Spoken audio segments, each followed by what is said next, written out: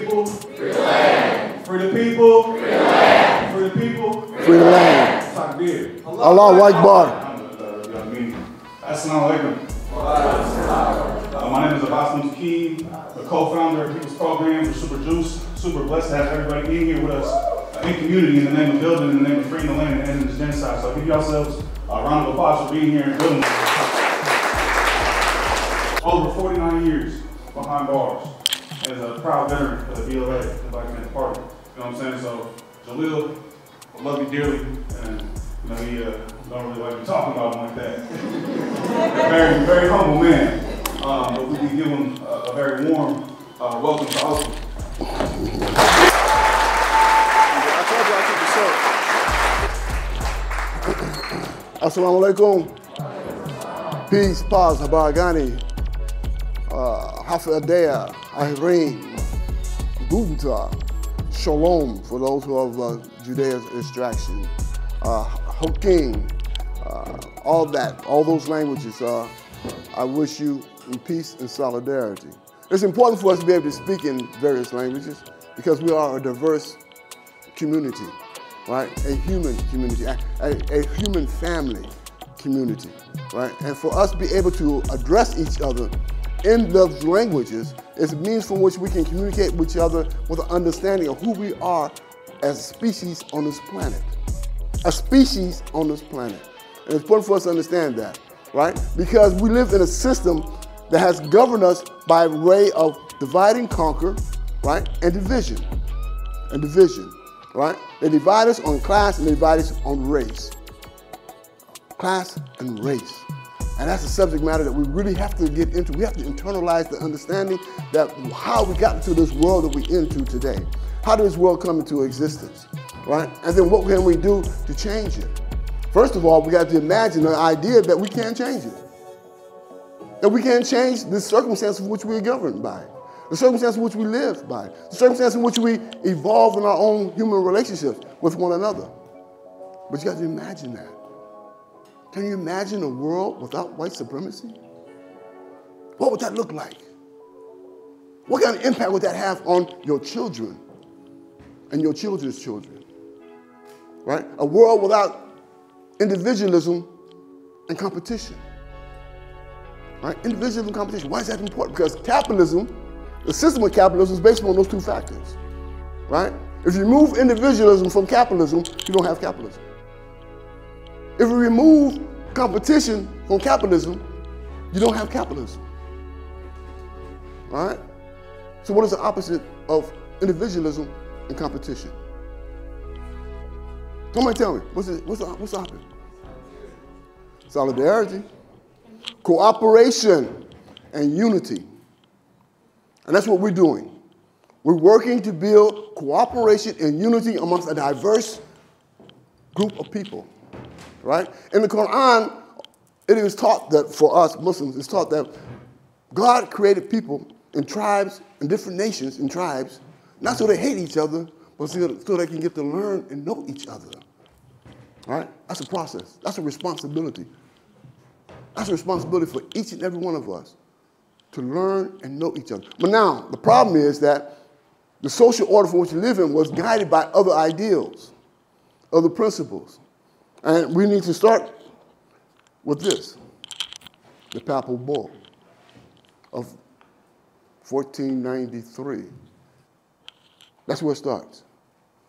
In our day and time, they create the world that we live in today. Right? This kind of division and murder and killing and annihilation and destroying the human species. Not only destroying the human species, but destroying the planet. They are destroying the planet. And you know what? We are silent for the most part. We are silent. And our silence lends to what? Complicity. To complicity. All right. The Papal Bull of 1863. Excuse me, of 1493. And you know what happened in 1492, right? It was Columbus.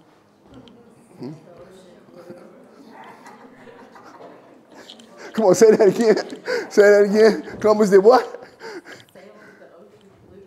I sailed the ocean blue, right? He got to dictate. He understood the dictate, right? And what he did, he conquered and annihilated. That's the reason why we don't have the Incas anymore. They're gone off the planet. The Tianos, gone off the planet. The Arawak, gone off the planet. The Cherokees, the Seminoles, the Creek. My great-grandma was Creek, right? Muskogee Creek out of Alabama, right? The Sioux, decimated, almost to the point of annihilation. That's the world we have inherited, right? And so it's important for us to understand that history, right? As this indicates, the Incas being destroyed by the conquistadores, right? And what does that mean? How did that impact us? It changed the face and the contents of the world. It's the world that we have inherited, okay? And so for us, it's important for us to know this history, because they're not going to teach you in school, or they'll gloss over it. They won't let you know the real impact that it has had on us, what has created the world that we live in today, okay? So when we understand this, when we understand this history of genocides, right, then we can understand why what's going on in Gaza today, right? These settler colonial experiments, right? The settler colonial constructs that they're committed to. And why does this country support that? This country is based on genocide. Its foundation is on genocide. So why would you expect anything other? Why do you expect anything less? Okay? This is the only country that used atomic bomb twice. Hiroshima and Nagasaki, right? This is a country that used chemical defoliants to wipe out peoples, like they did in Vietnam with Agent Orange. This is a country that murdered 1 million people in 6 months on a lie. A lie, right? Iraqi war, right? How we know it's a lie? Because Colin Powell went to the UN and told him, I was told a lie. That they had weapons of mass destruction, and they didn't. And they knew it. But they perpetrate that lie on us. How many lies do they perpetrate on us every day? Every day. And we're silent. Right? The degrees from which we need to fight back, we're not there yet. There was once upon a time in this country, we got very, very close during the 60s and the 70s. I know because I was part of it. All right? Part of the Black Panther Party. All right? And it was recruited into Black liberation. Let me give you a little history about myself. All right, we'll go back just a little bit. I was asked the question, well, Jalil, why do you think the way that you do?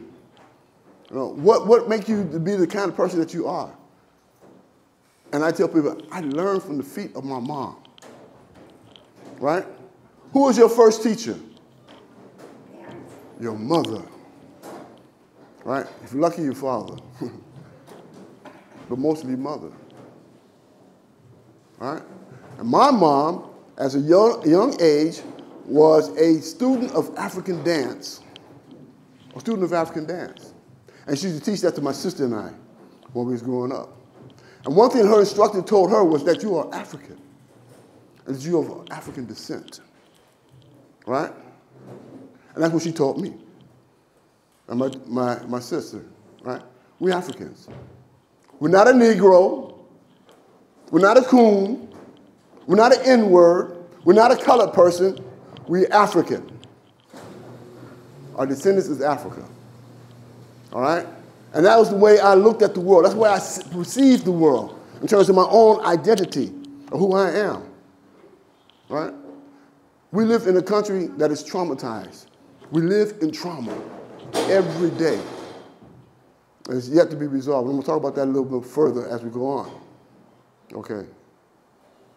And so as a result of my own identities, understanding of myself, who I am as a person, that's how I carried myself through the world, right, growing up. right? I'm African. And as you well know, that this system is divided, right? Our social order is divided, right? Through the ideas of some people being superior and other people being inferior. There's that kind of economy, a divide, right, that we are suffering today. Right? Systems is based upon the idea of superiority and inferiority. So growing up, right, I was baptized Catholic. That's ironic, right? And I had to go to Catholic school. I went to St. Dominic's in San Francisco, born and raised, born in Oakland, and grew up in Oakland, San Francisco, and San Jose. Went to high school in San Jose for a period of time, anyway. And so during the course of the era of Jim Crow, right, black people had to sit in the back of the bus. So y'all wouldn't know nothing about that. All right? Had to sit in the back of the bus. So me, understanding who I am, I decided one day at 9 years old, I'm going to sit up front. I want to sit up front with the white people, with white folks. So that's what I did. And the bus driver turned around and said, listen, you know you're supposed to be in the back, go to the back of the bus. And I stood up, looked around, and one white woman stood up and said, no, you sit up here with me. You sit up here with me. And I did. And then when she got off on her bus stop, bus driver turned around and said, she's gone, because he didn't have no beef with a white woman on public bus station. No, not gonna happen, right? He told me, get your black ass to the back of the bus. You know what I did? I stood up, looked around, and see if there was any other person who allowed me to stand up front with white people.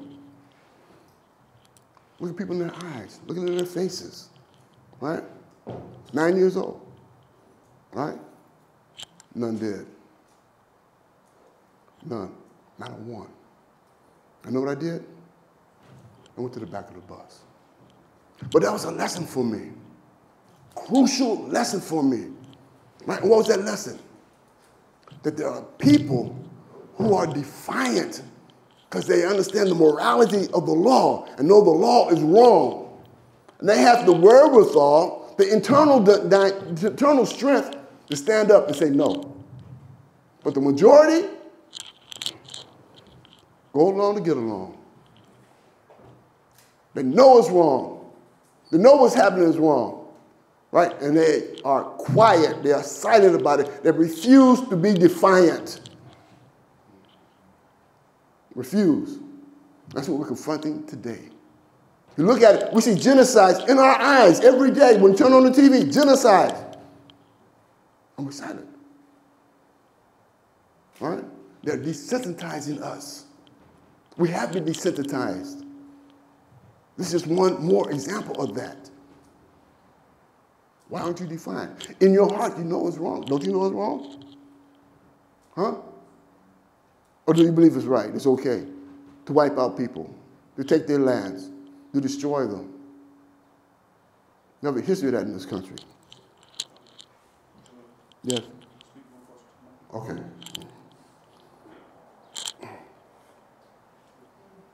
Oh, where are we going? Going too far.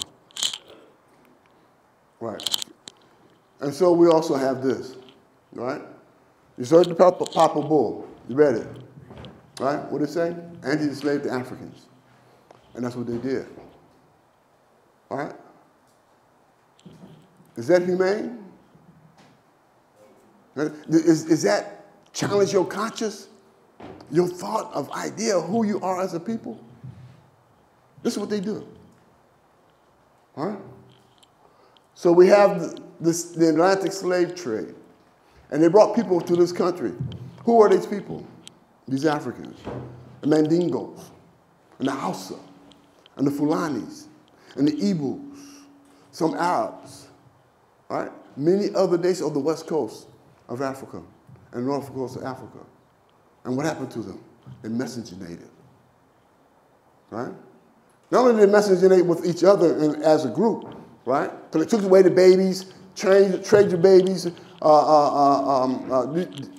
split families, all that.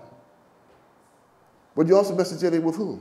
The Dutch, the Portuguese, the Spanish, the English, all those who were involved in the Atlantic slave trade. But you also miscegenated with who? The Seminoles, the Creek, the Cherokee. So what they've done, they've created a new Africa. A new African, right? African, but they had the DNA, genetic composition of all they had miscegenated. Do you understand what that meant? Right? That means that the African people that has brought to this country should be able to speak in all the languages of the world. That's the reason why I opened up my statement. All right? Should be able to speak to all the languages of the world, especially the Dutch, the Spanish, the English, and the Portuguese. Suriname, Dutch, Brazil, Portuguese, here, English, Puerto Rico and other places, Spanish. We're all one family. But we don't think of ourselves as that, as one people on this planet. And so, the saga continues. The saga continues. That's too loud.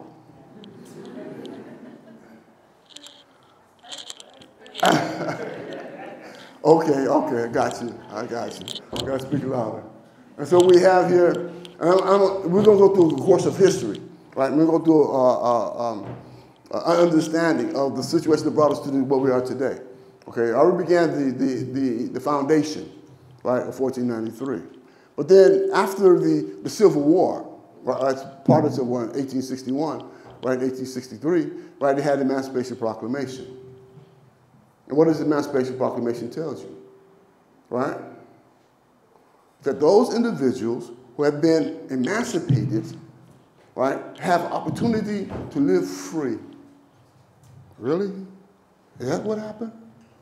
To live free, right? To no longer be slaves. Okay. And then after the Emancipation Proclamation, as part of that process, we have what we call Field Order Number 15. Field Order Number 15. It says from St. John River south to the Florida Basin, the territory that was to be emancipated, that the emancipated Africans now comprised or reside, right, was able to establish autonomous governing. They established what they call freedmen bureaus. Freedmen bureaus in this emancipated territory from St. John's River, South Carolina, to the Florida Basin, emancipated slaves, right? Building an autonomous governing process to be liberated. Now, why is it important? Why is that important? Because the newly emancipated Africans who were enslaved never had an opportunity to make a choice on what they wanted to do. Whether they wanted to go back to Africa, establish a homeland here, or become part of this experiment they call the United States, which original name is what? Turtle Island. All right? And so they began to do that. Organize themselves as a governing body, an autonomous governing body here in the United States. Now let me share something with you about that, right? Understand the United States is comprised of sovereign nations. Do we believe that? Do we understand that? That there are sovereign nations within the body, territory, the 3,000 by 2,000 mile territory that we call the United States. Sovereign nations. So this is not something that's beyond your imagination. The possibilities of building sovereign nations within this territory. Here they already exist. They may not be able to function fully as sovereign nations because of the system of discrimination, of racism, white supremacy, but they do exist. Now our job, our goal, our objective is to ensure their sovereignty and their capacity to live as that. Right? Part of the revolutionary process that we're talking about here today. And so, part of that process, they came up with the 13th Amendment, right? 1865 rather, right? 13th Amendment. And what does the 13th Amendment read? Read it. Neither slavery nor voluntary servitude, except as punishment for crime whereof the party shall have been duly convicted, shall exist within the United States or any place that bears their jurisdiction. So what did I tell you? Still slaves. Slavery was never abolished in this country. Never. But we've been duped. As their house Malik Shabazz Michael would say, we've been hoodwinked. We've been bamboozled. The reality is slavery still exists in the United States. The penal system in the United States is in fact a slave system. And they know it. That's why you had the school to prison pipeline. It's deliberate. It's intentional to maintain that system. That's the reason why you have mass incarceration. The same people they brought here to be exploited, the same people they're exploiting in the system of slavery today. Brown, black, indigenous, people of color, majority. You think that's by happenstance? You think that's just a chance? No, it's designed. It's deliberate. It's intentional. It's purposeful. And we're silent. We're silent. The guys and the women that goes into the penal slave system, all right, they don't know the law. They don't. But those who are inside, those who run the system, they know the law. They know the case of Ruffin versus Commonwealth that states specifically that prisoners are slaves of the state, black and white. Prisoners are slaves of the state. We are silent. Why are we not fighting against slavery? Why? Shouldn't we be? Huh? Shouldn't we be? Yes. Thank you. Yes. Okay, we're on the same page on that then. All right. We got to turn the page though. All right?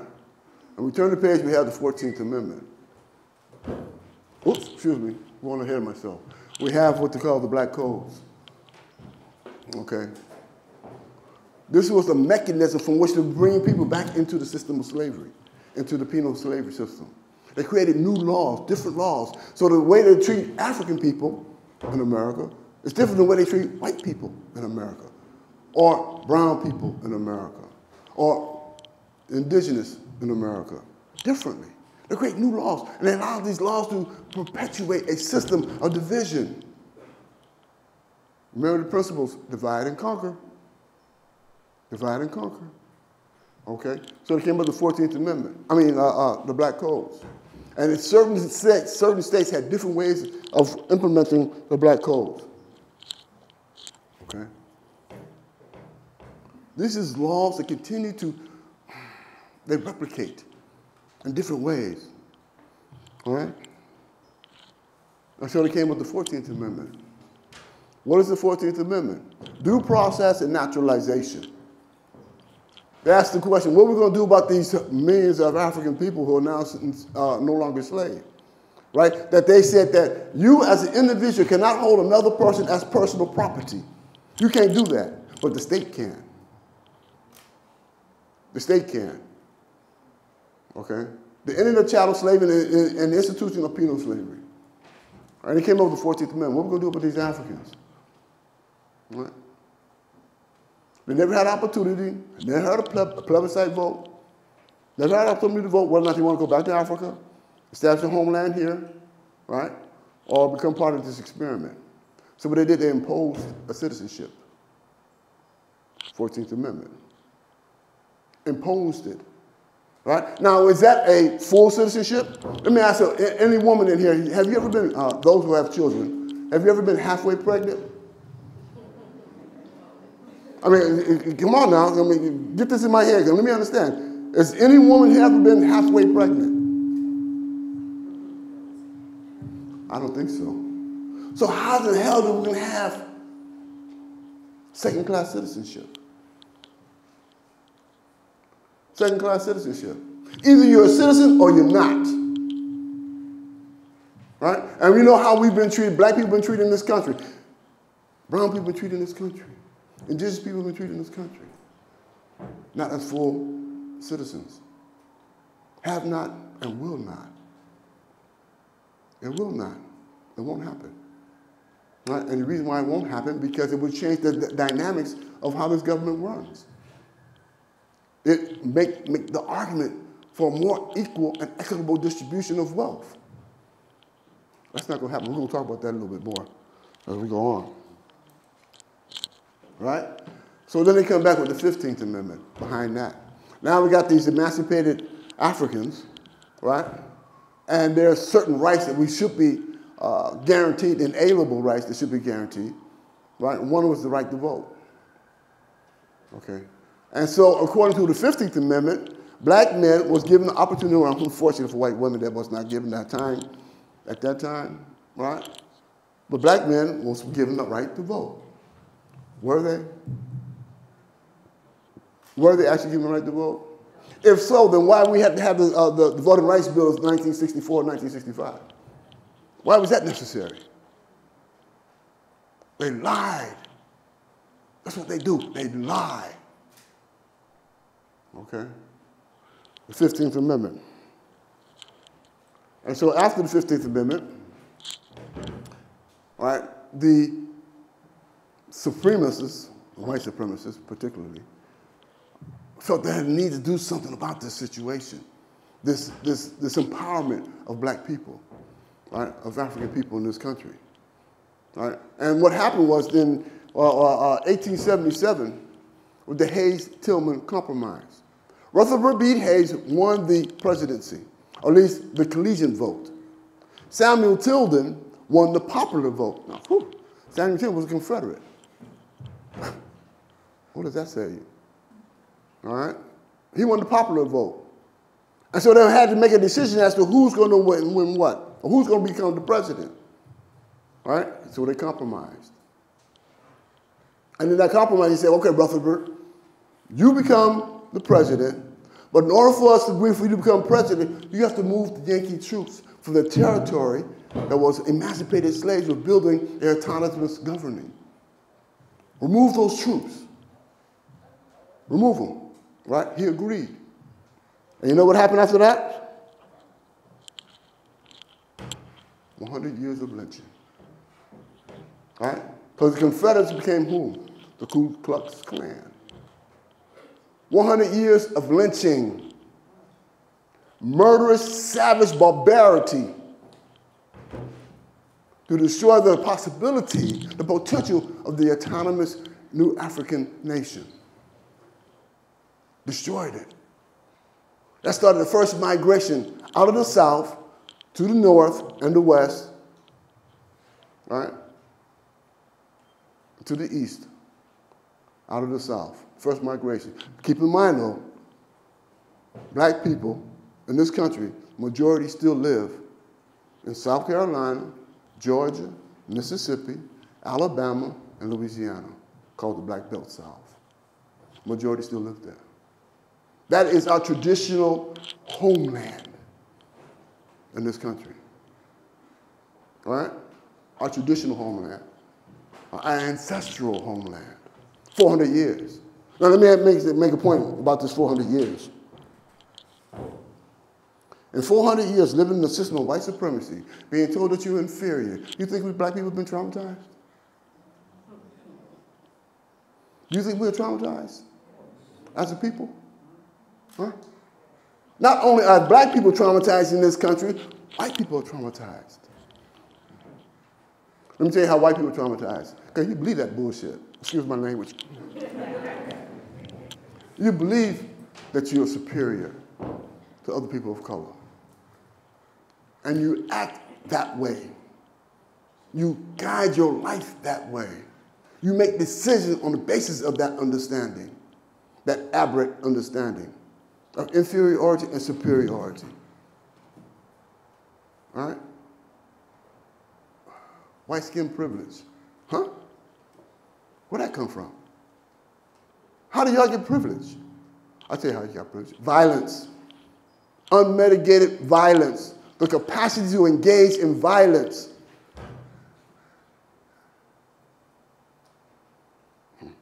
That's deep.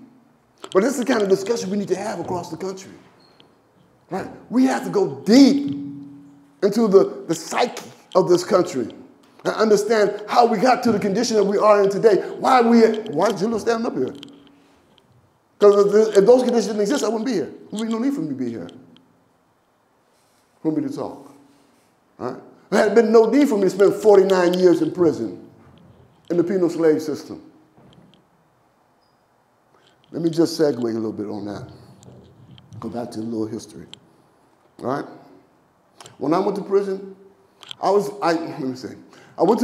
joined the Black Panther Party at the age of 16. Right? Let's understand, so the Black Panther Party was a youth movement. A youth movement. There was no one over the age of 30 in the Black Panther Party. It was in their teens and their 20s. Teens in their 20s in the Black Panther Party. But they were dedicated. They believed in the work that they was doing. They put their life and their liberty on the line for the love of their people and for the love of humanity. The love of humanity. That was scary for this country. Scary for this country. So I was one of those guys, one of those persons, right? Growing up in high school in San Jose, we started the first Black Student Union. There wasn't no Black student studies in those days, right? If you read about, if you study history, you see what happened in San Francisco State as an example, when they fight for Black studies, right? All across this country, right? To build Black studies. Because they wouldn't teach us Black studies, right? Ethnic studies, white supremacy. They taught you how to be adherent to the ideas that they are superior, either directly or subliminally. And so we fought back, we resisted.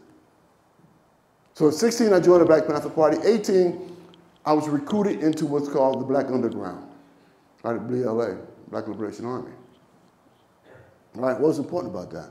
When Huey P. Newton and Bobby Seals put together the Black Panther Party here in Oakland, right, remember they were students at Laney College, when they established the Black Panther Party, within the dictates of the Black Panther Party, they said that rule number 6, that no Black Panther Party member can join any other organization or underground organization except for the Black Liberation Army. So they had the insight, they understood that at some point in time we have to engage in armed struggle. All right? And so they organized the Black Panther Party for the purpose, at some point in time, to build what was called the Black Underground. The Black Underground existed. The Black Panther Party came into existence in 1966. There was a strike and a confrontation in Mexico in 1968, Mexican riot, right? And it's reported by LEAA, that's the Law Enforcement Administration Association, I think that's what they call it, or some documents that I found doing some of my research. And they found somebody who got murdered in that street demonstration in Mexico, had in his pocket a letter with the name on it, BLA, Black Liberation Army. Now, whether the Black Liberation Army was in existence and operating in 1968, I don't know. But the reality is, the situation is that that's a great probability, because we're developing our relationships with the comrades down in Mexico. Right? Black-brown unity. Long standing. Right? But oftentimes it's been distorted throughout our history. And so when I went to prison at 19, right? When they captured me at 19, I knew that I was going behind enemy lines, right? I understood that I was not a social criminal going into the prison system. That I knew that I was going to be a political prisoner, right? And as a result of me being a political prisoner, I understood that I would be fighting from behind enemy lines, so we continue to fight. And that's what I did. In San Quentin Prison, I started the first national revolutionary newspaper from prisoners called Armed Spirit. Merck was there, she helped, right? And many others, right? In 1977, when I was in San Quentin Prison, I started the first petition to the United Nations on the existence of political prisoners and the conditions of prisons in New York State. I mean, in this country. The first petition was ever heard and recorded by the United Nations. Continue to fight while you're inside, right? Continue to build a relationship with the people you have on the outside. That's important. In 1998, I started the first national organization called National Jericho Movement in support of political prisoners. Now, I had been fighting for the idea of political prisoners for years before Jericho came into fruition. Okay, I had wrote a paper called PPRSM, Political Prisoner Revolutionary Solidarity Movement. Right? I tried to organize. It was premature. It didn't happen. But the idea was there, that you need to support your political prisoners. Why? Because they represent the best of us.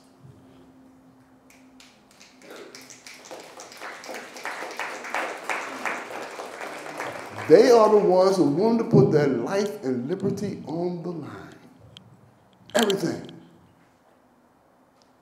If you don't support your political prisoners, you're not supporting yourself. You're not supporting your own movements. You have to support your political prisoners. All right, so if anybody don't know, go to nationaljerichomovement.com and learn about your political prisoners. I'm going to talk about more of them as we continue. Okay. So this is my evolution in the prison system. And so, let's go back. Do this PowerPoint. You see that? What did that tell you? You know damn well that there was black, brown, and indigenous people storming Congress. There would have been black bodies all over the Congressional Plaza. Anybody dispute that? They would have mowed down.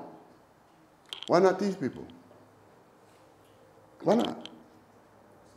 Because they're on the same page as this government. They may not like what they did, how they went about it, right? They may not like that, but they did like the fact that they did it. The idea of it. And what was the idea?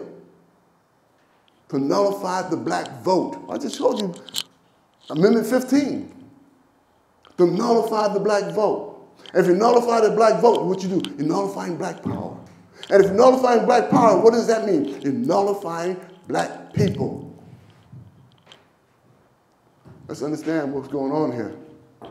What we got to look forward towards. What we're looking towards. Right? Yeah.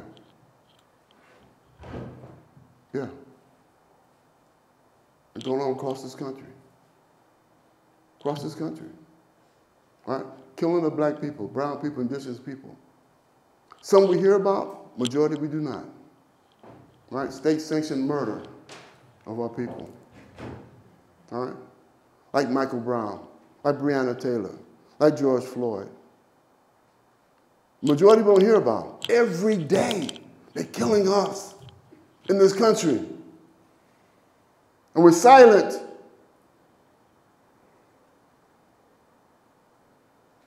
We're silent.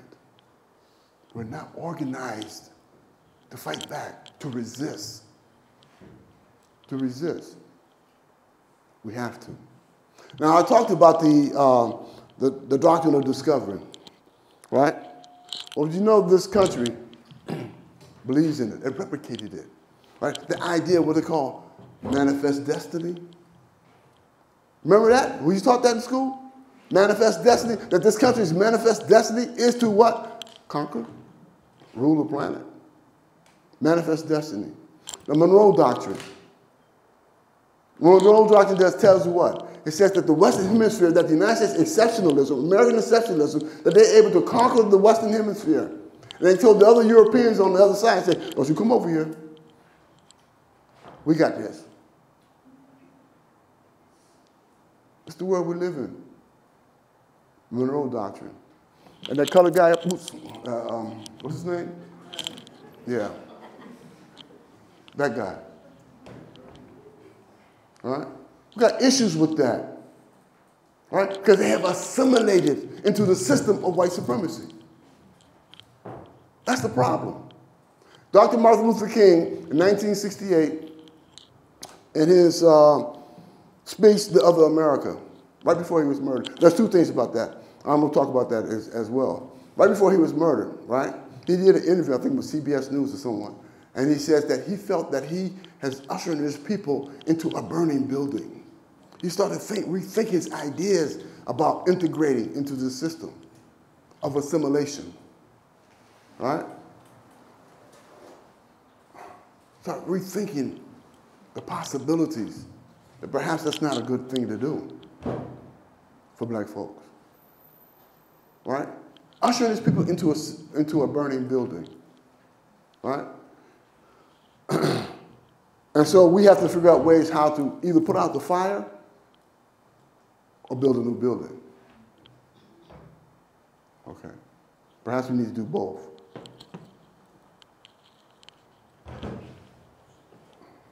Now, I already talked about trauma. In his message to the grassroots, he asked this question: who taught you to hate yourself? Talking to young black people. And we see what goes on in our communities today, this kind of internalized and this infanticidal murdering that's going on in our community today. Who taught us to hate ourselves? Right? To not have the kind of love and cherish and devotion to each other. Why is this division necessary? Divide and conquer. Right? To keep people in conditions and where they have not been able to unite. That's what they're scared of. They are afraid of us uniting across the board. They're afraid of us having solidarity, not only here, but around the world. And we're going to talk about that, right, very deeply. Okay. And so, in understanding this history, and I go back again to my own personal experiences, right? In 2018, I was locked up in Attica Correctional Facility, all right? And I was teaching Black Studies, an approved program, Black Studies. And I started in 1861, Emancipation Proclamation, right? I came all the way up to October of 1966. 1966 was the year that the Black Panther Party came into existence. So you cannot talk about black history in this country without talking about the Black Panther Party. You can't. It'd be a remiss. Okay? And so I started talking about the Black Panther Party. And you know what they did? They shut the program down. Shut it down. Put me in isolation for 4 months. For 4 months. Yeah, locked me down. 4 months. For teaching. And you know what they said? They said that I was trying to teach these guys to be militants. They're right. They're right.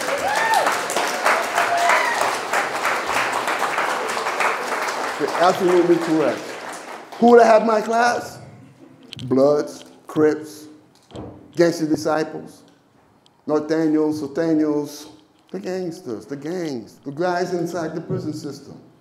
Yeah, I have an obligation to change their mind, to change their thinking, right?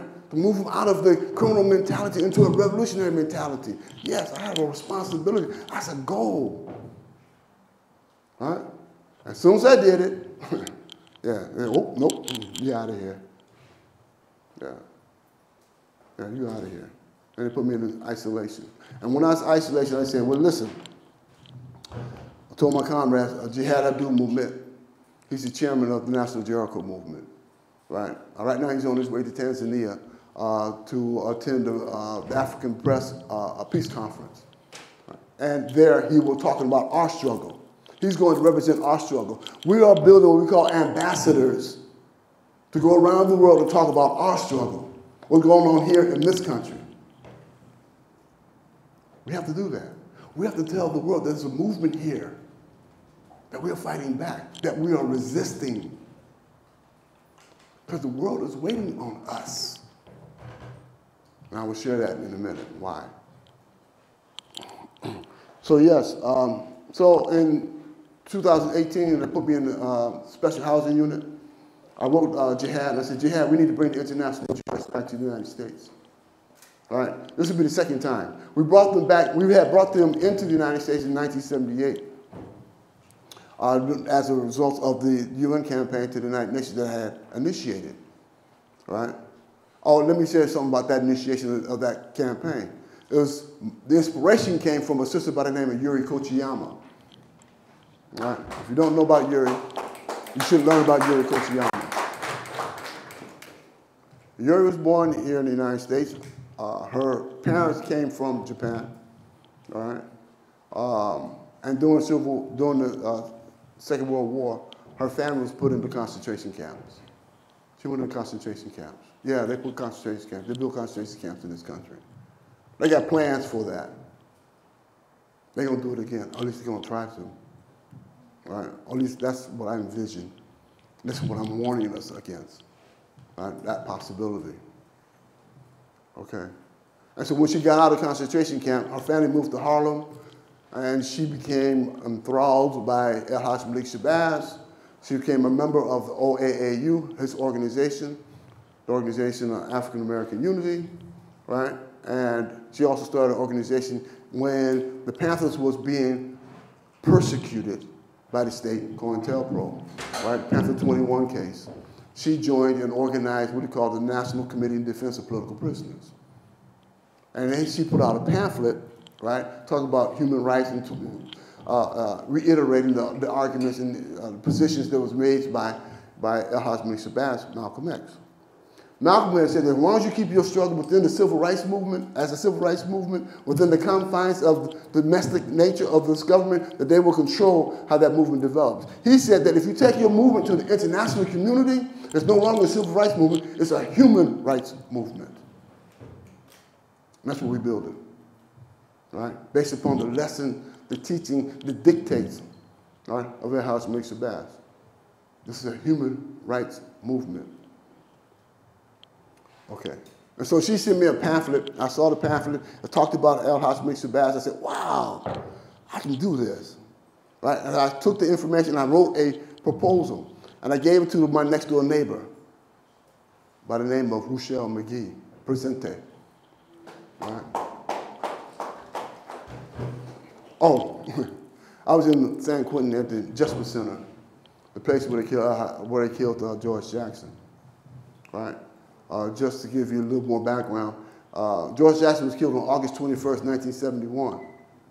I got captured on August 28th, 1971. It was alleged that I was trying to retaliate against him being murdered, my comrade being murdered. Our machine gun jammed, resulted in my capture. Yeah. That's not history, okay? And so, we had brought the international jurors to the United States in '78, and they discovered and determined that that political prisoners does in fact exist in the United States, and they reported that to the United Nations. Okay. As part of that process, and the international jurors, they had visited, I think, Sundiata Kohli, who is now home, Leonard Peltier, who's still fighting to be released. I think a couple other people, I mean, Susan Rosenberg, someone else, I can't remember which one, right? And they determined that political prisoners exist in the United States. Why is that important? Because the United States is in denial, right? Denial that they have political prisoners, because to admit having political prisoners is to admit that they got dissent in this country. They're not going to do that. Because they tell the world that the United States is the streets are paved with gold. You know what I mean? This is the place where you want to come. Okay. Well, you know the problem with that. They're coming, right? But they're not coming because the streets are paved with gold. They're coming because they have exploited their countries, right? Exploited, colonized their countries, making it almost impossible for them to survive and live in their country. So what they do, they come here. Right, it's logical.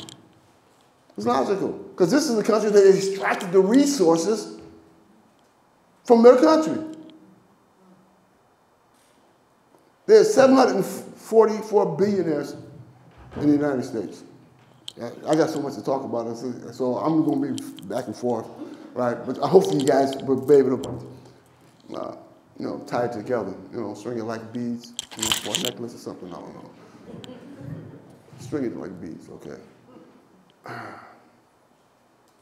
744 billionaires in the United States, with a cumulative wealth of nearly $7 trillion.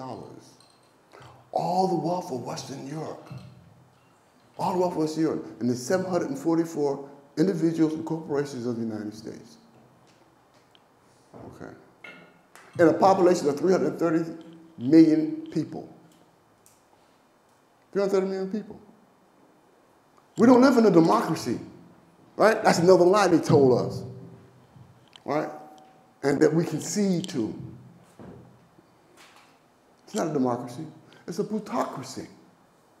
The rich rules. That's what a plutocracy is. So when you go out to vote, right, who you vote for? You either vote for another millionaire or one person who's going to be a millionaire. Right? For exploiting the people. Okay. So the international jurors reported to the United Nations and other international bodies that prisons exist in the United States. So in 2018, I asked for them to be returned, to come back. So I gave the information. I said, listen, Jihad, we need to bring the international jurors back. I'm locked up in solitary confinement. I'm getting tired. I'm going to get out of here. I'm going to go home. Right? Let's see if we get the international jurors to come back. He said, okay, Jalil, we're going to do that. We're going to bring them back. He brought it to the attention of my dear beloved comrade Presidente Sekou Odinga. Right? Let me just segue Sekou Odinga just for a minute. Right, powerful. We got heroes, we got walking heroes that we don't even know about, right? Sekou joined the Black Panther Party, was instrumental in establishing the Black Panther Party in Harlem and in Queens, right? In the Panther 21 case, they went to arrest him, right? He barricaded his door, climbed out the back window, scaled down 2 stories, right, on a water pipe, right? When the SWAT team was coming in the front, he was going out the back. And he left, right? Got away. We call him our Spider-Man. Yeah. Got away and went to Algiers and helped set up the international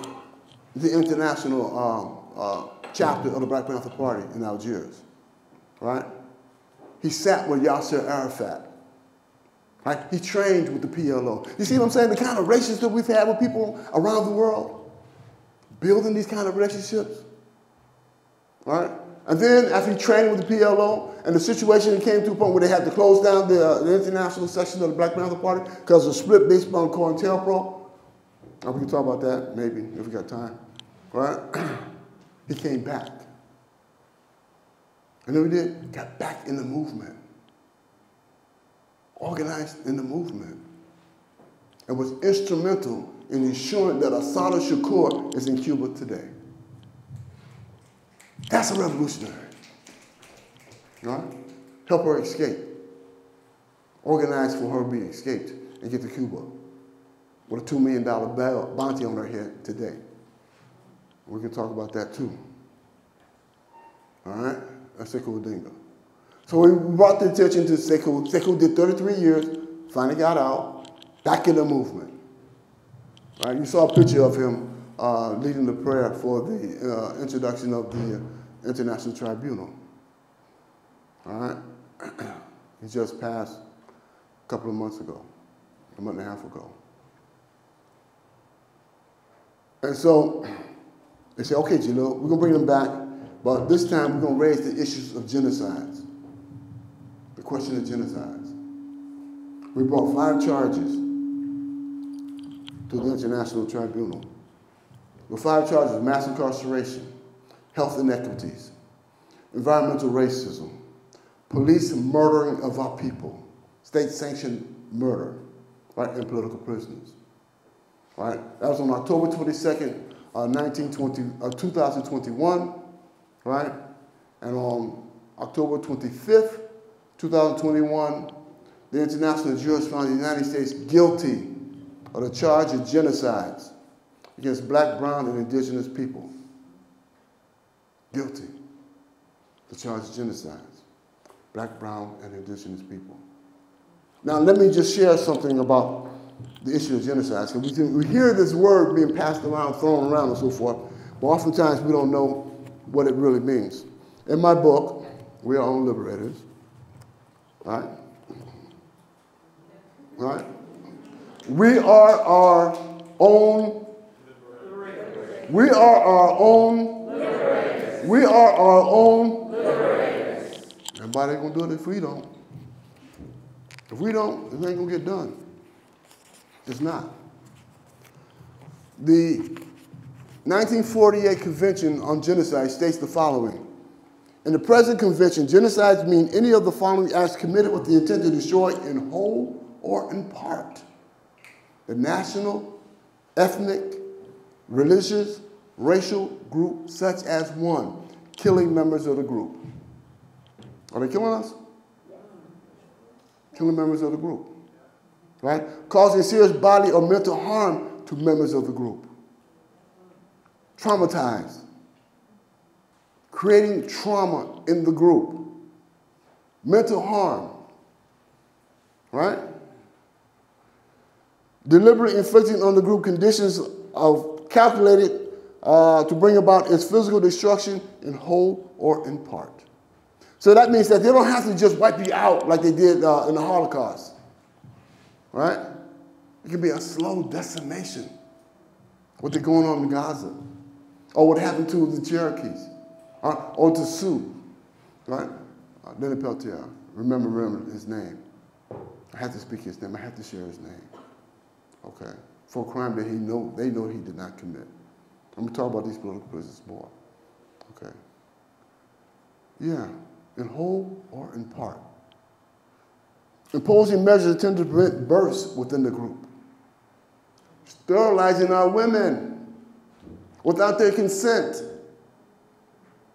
There's a case, and I think in Chochala prison here in California, where the women were suing because they were being sterilized without their consent, unknowingly being sterilized. 30 years ago, there was a big confrontation in Puerto Rico, sterilizing women without their consent,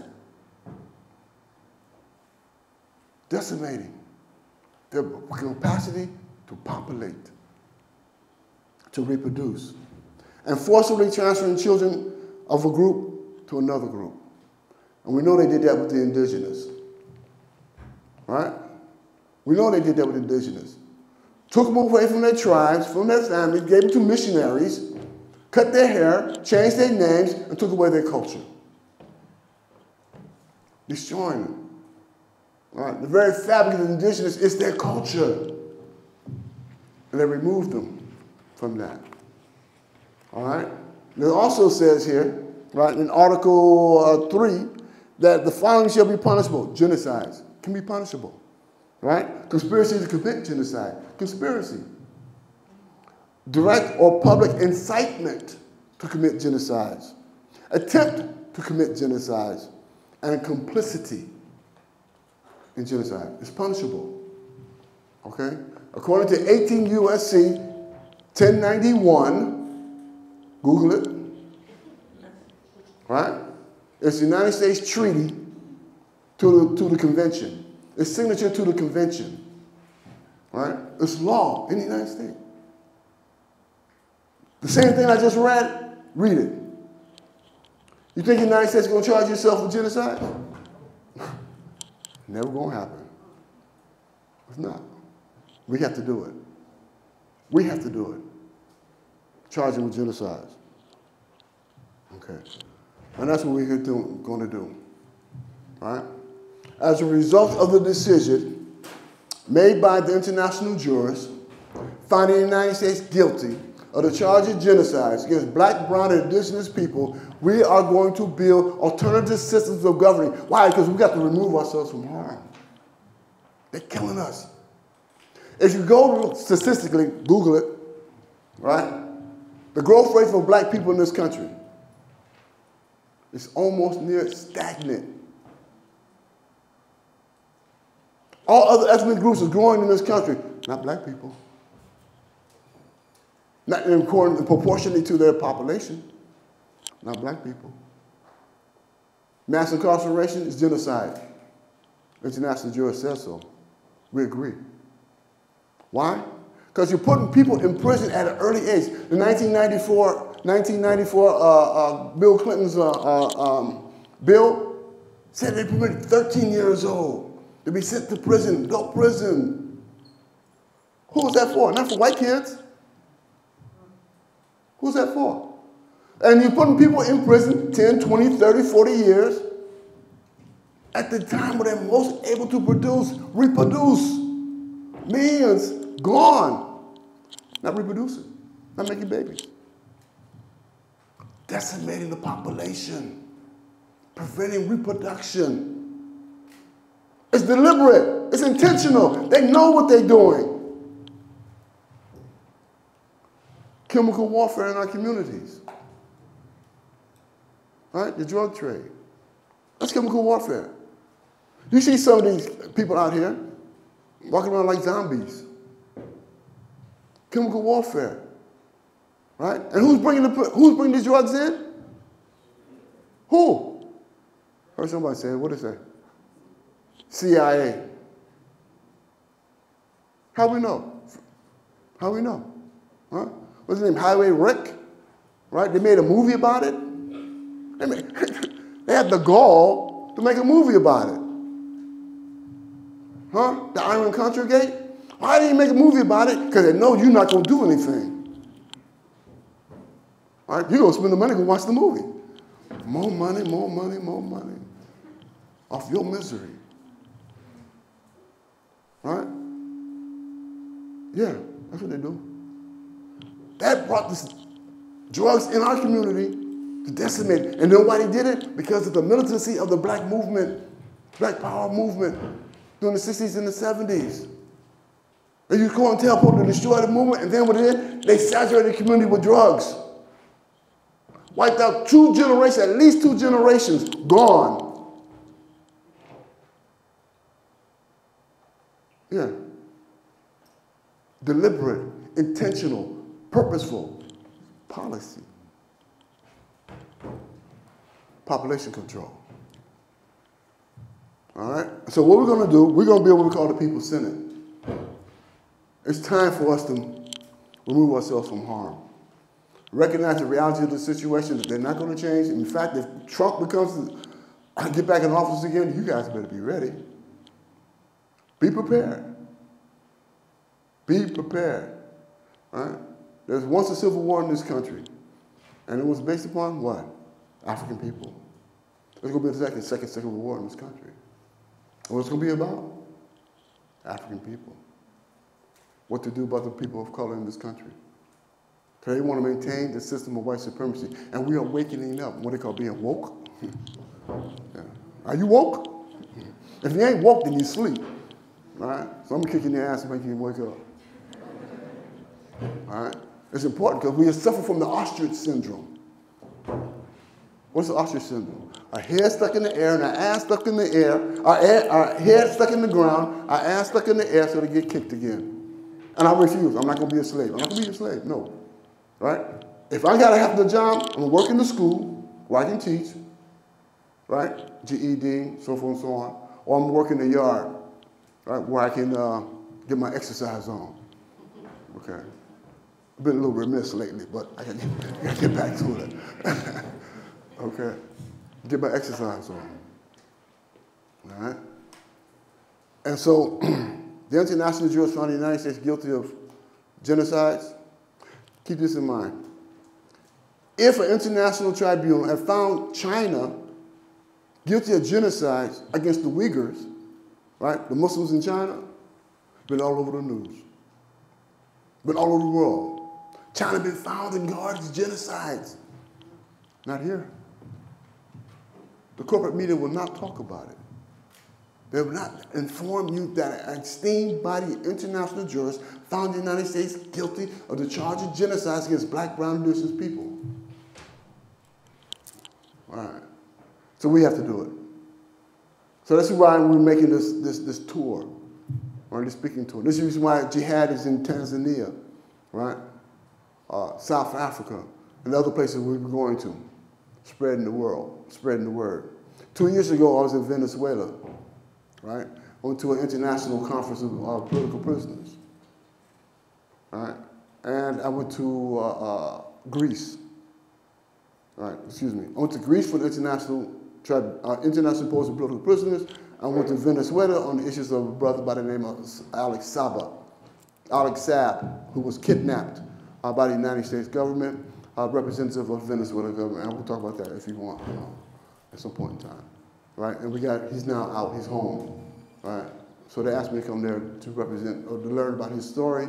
I come back here and I start talking about it, and we built supported campaigns, and he's home now. All right. But I told them, when I went to Venezuela, when I went to Greece, you will not be free until black people are free. Tell the world. Tell the world. You will not be free until black people are free. Why? Because we live in a system that's based upon the ideas of white supremacy. Right? Idea of white supremacy. Look anywhere in the world, I don't care where you go. Venezuela, not Venezuela, yeah, even including Venezuela, right? On a different level. But you go to New Zealand, go to Australia, go to Germany, go to Italy, go to Britain, go to France, go to Brazil, go to Caribbeans, go to Africa. You find that black people are downtrodden. No matter where you go, all over the world, all over the planet. Black people are downtrodden. They live in ghettos and slums and conditions that's worse than we have here in this country, many of them. Downtrodden. Because we live in a world that's based upon the idea of superiority and inferiority. Right? And black people are found to be inferior based upon this idea, this aberrant idea of psychology of white supremacy. Why did I say it's aberrant? There's a book called DSM, right? Diagnostic Statistical Manual, right? It is the Bible of psychiatry and psychology.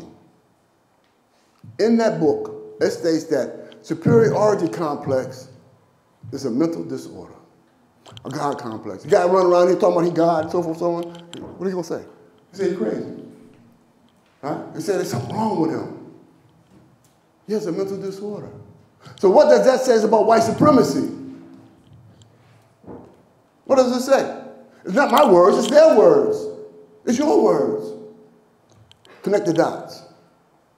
Y'all crazy, white folks. You're out your mind. If you think you're superior to any other people on this planet, there's something wrong with you. You got a God complex. That's your trauma. Right? I remember a story about El-Haj Malik Shabazz when he, in his autobiography, I read that he gave a presentation in Philadelphia University. Right? And after the presentation, he was walked out, he was leaving, right? And a white girl came up to him, a white woman, young white woman, went up to him and said, listen, what can I do? I heard your message, what can I do? He looked at her and turned and said, nothing, and walked away. Years later, as he grew and understood and matured, he recognized that he made a mistake. That was an error, right? And what he should have told her, you go to your families, you go to your community, you go to your people, and you fight against white supremacy. You go tell Uncle Bubba and Aunt Jane, right, drop down that Confederate flag. That's your responsibility. I can't go in the white community and tell you to stop being racist. I can't do it, right? But you can. That's your obligation. That's your responsibility, okay? That's your level of humanity, if you have it. Okay. So we're building what we call the People's Senate across the country. You see some pamphlets over there? Please pick up one, learn about it. Go to the spiritofmandela.org, right? spiritofmandela.org/ over to People's Senate and register. Become part of this campaign. Right? We are creating a new world, people. We have to. This world is destructive. All right? 740 billionaires in this country. 333 million people, right? And we're complicit in our own oppression. We're finding off the crumbs off their table, right? Find off the crumbs of their table. They just sent $18 billion to Israel. onto Palestine, onto the Zionists. 18 billion. Can you imagine what we can do with $18 billion in our community? Can you imagine? But we're silent. The young people on these campuses across the country, I salute them because they're resisting. All right? It reminds me of when we used to resist when I was a young kid. Okay? But they will kill you. They got to be prepared for that. They'll put you in prison, lock you away. Got to be prepared for that because they want to maintain the system as it is. Kent State, Orange State, learn the history. Bring out the National Guards.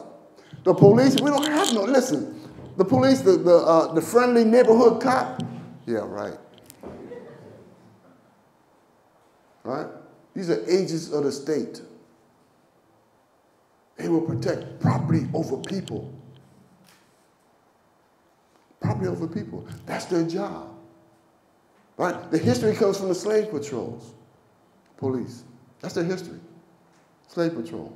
And they function in that capacity today to ensure that black people, brown people are contained in their communities. So they don't have to disturb white folks' stuff and what they're doing. Right? Except for when they put us to work so they can absorb the profits from our labor. Wage slavery. That's the system we live in, capitalism, right? Now, there is a recent proposal made by this guy. Now, I got to do some more research on him. His name is Shawn Fain. He's the president of UAW, right? United Auto Workers. And he's proposing in 2028 to lock this country down, a general strike. A general strike across this country. I don't know all the dynamics of what he's proposing. I have to do some more research, but it's an excellent idea. And this is how he's planning on doing it. He's trying to get all the unions to ensure that their contracts are being negotiated around about the same time. Smart, brilliant idea, right? Negotiate around about the same time. And if they negotiate around about the same time, they can all go on strike around about the same time. All right, lock this country down. Now, we have to make sure that when they lock the country down, what they're being negotiated is issues that is important to us. All right? That they don't compromise and they don't retract, right, from the goals and objectives in ensuring that there's more equitable distribution of wealth in this country. Now, last thing, before we go into question and answers, all right? 13 forward. Oh, it's a couple more things. 13 forward. That's the campaign to end mass incarceration, to end penal slavery. If you're not worried about it, go check it out, please. Get involved and support the campaign 13 forward. We are moving to end penal slavery in this country. And to end penal slavery is to end mass incarceration because you remove the incentive, the profit-making motivation for mass incarceration. All right? So it's very important that we do this. We have to get organized. This is one of the ways we can do so, mass incarceration.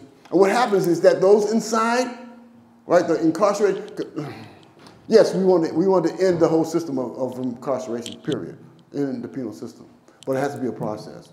We have to raise our level of consciousness and our determination. We have to get organized in our community to ensure that money, finances is distributed more equally so we don't have to engage in criminal activities. Right? Do we agree that poverty is the progenitor for criminal behavior? We don't have high crimes in affluent communities. Why? They have the resources. Right? So why we have high crime in black, brown, and indigenous communities? No resources. That's the reality. How money is being allocated. How finance is being used in this country. Who is appropriating the wealth to the detriment of the few, appropriating wealth to the detriment of the many. Right? And how to keep it that way? Divide and conquer. right? Class divisions, racial division in this country. They keep us divided at each other's throat. And they continue to create conditions from which they can do their dastardly deeds around the world, like what's going on in Palestine today. All right? And so 1340 is extremely important. We end mass incarceration. We have our people on the inside begin to get full compensation for their labor, to be compensated for their labor. And what happens, you change their ideas of who they are, their value, right? Become incarcerated workers. We associate that with the unions. When they come home, they get a union job, right? Although it seems like you're sustaining the system of capitalism, but you're also ensuring that there's money going back into our communities. When they remove a person out of our community and send them in the penitentiary, you're removing income from their family, from that community. You're keeping that community impoverished, all right? The welfare system operates in that same capacity, where they tell the mothers that if you got a man in the house, you can't get the welfare. Right? That's destroying families. Right? And economic incentives. And what do they do? So divide and conquer. And so, this is the last thing that is important that we understand. Extremely important that we understand what they're planning. Cop cities across this country. Cop cities across this country. Right? For what purpose? They're training law enforcement to what? Urban warfare. They're training law enforcement in urban warfare. Urban warfare against who? Us. Us. Right? You know how significant that is? What they're planning? They're planning to lock down this country. That's their plans. Okay? And in doing so, keep this in mind, right? If they had the vision of the necessity to train law enforcement in urban warfare, recognizing at some point in time there's going to be resistance, rising of resistance in our communities, then why don't they mitigate against that? Why don't they not have to train law enforcement in urban warfare, recognize that it's going to be a problem in these communities, and address the problems in the communities? So they don't have to do this training. You think they're going to do that? Hell to the no. You know why? Because it means reallocating funds, redistribution of wealth. They're not going to do that. That's not the way this system works. That's not the way the 744 billionaires want this country to work. All right? Cop cities. Get prepared, people. It is serious. It is serious. It is serious. Assalamu alaikum.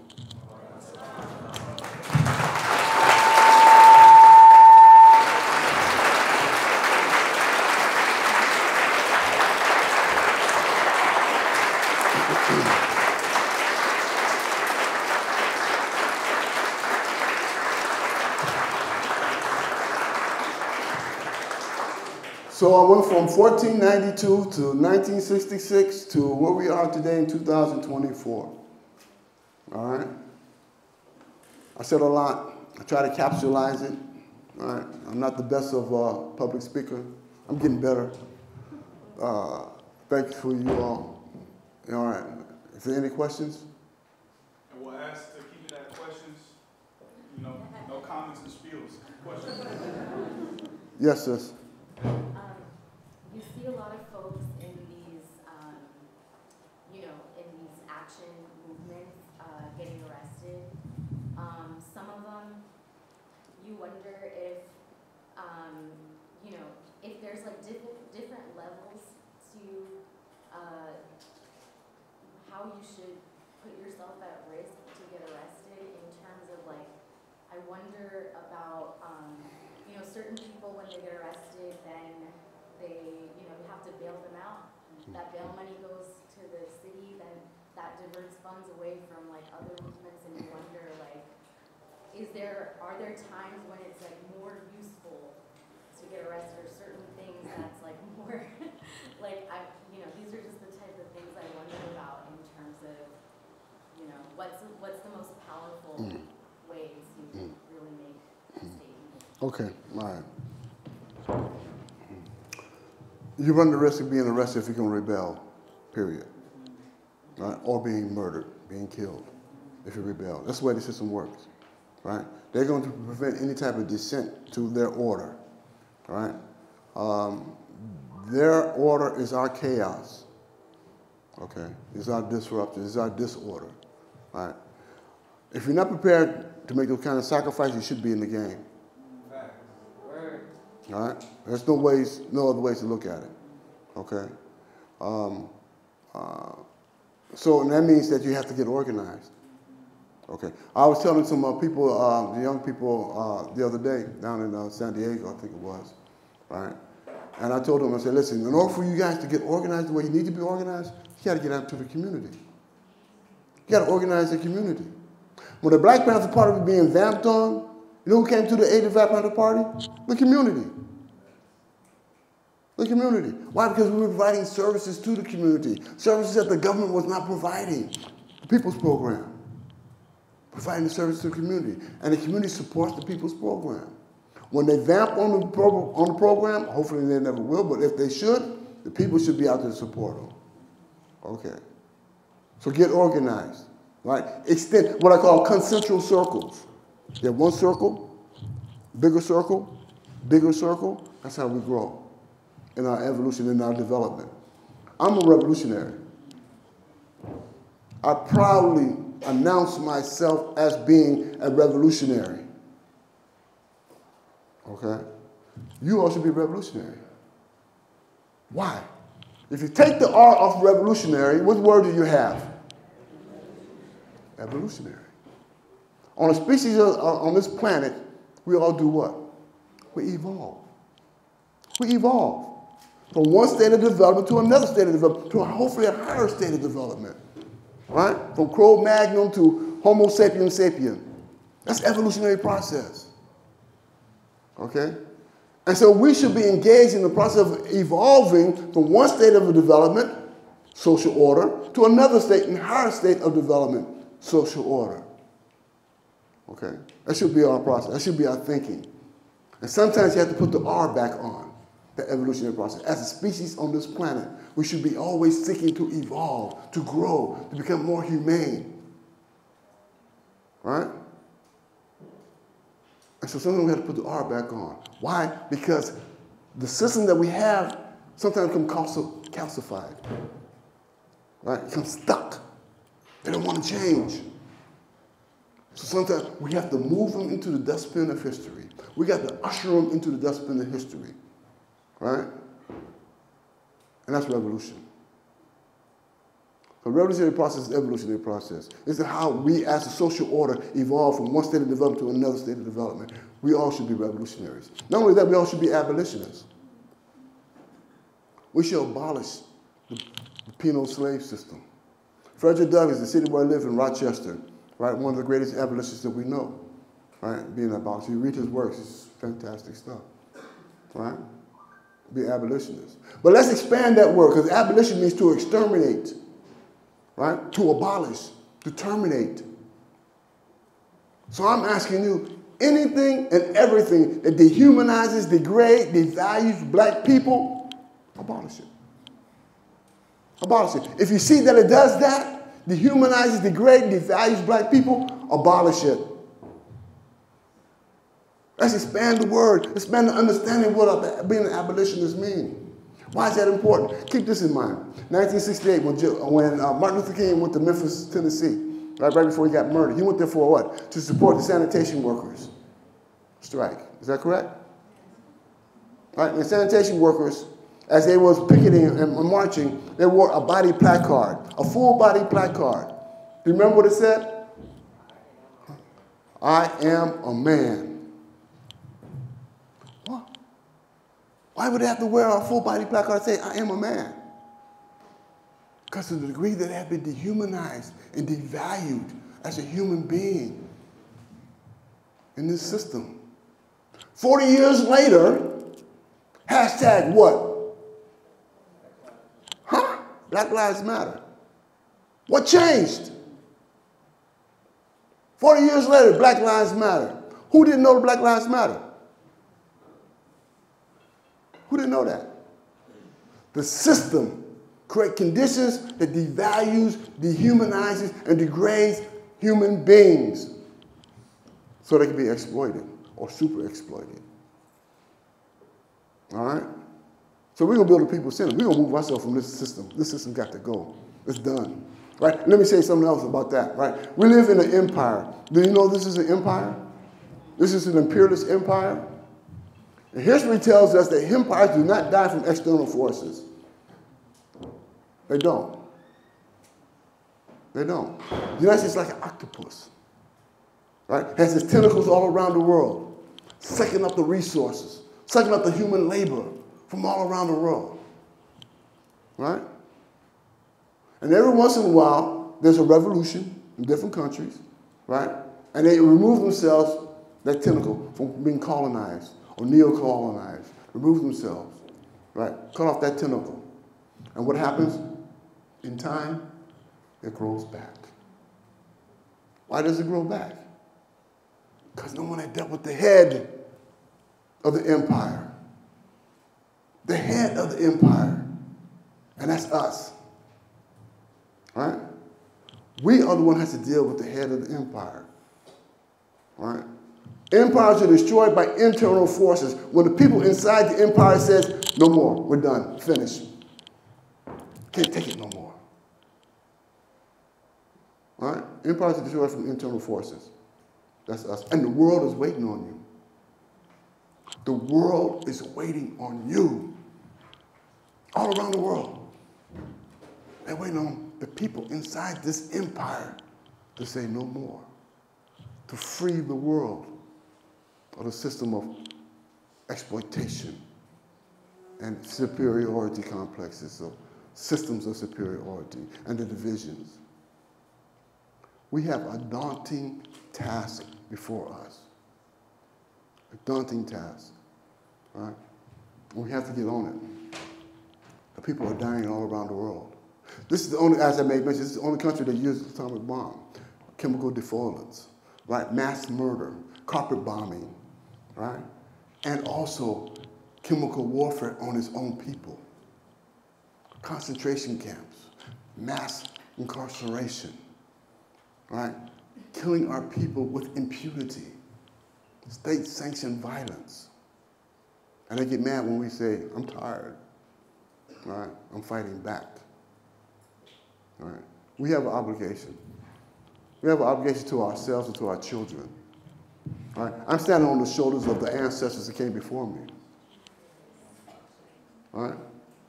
I know that. Okay. My mom taught me that. All right. And I'm going to honor that. Right to my last breath. We're going to fight. All power to the people. That's right. And we are our own liberators. Any more questions? Brother, you had a question over here? If you have a question, come up front and ask the mic so everybody can hear you. You got a question? Yeah? Come on, brother, ask the question, man. So, by declaring us United States citizens, did that take away our power of sovereignty as a people?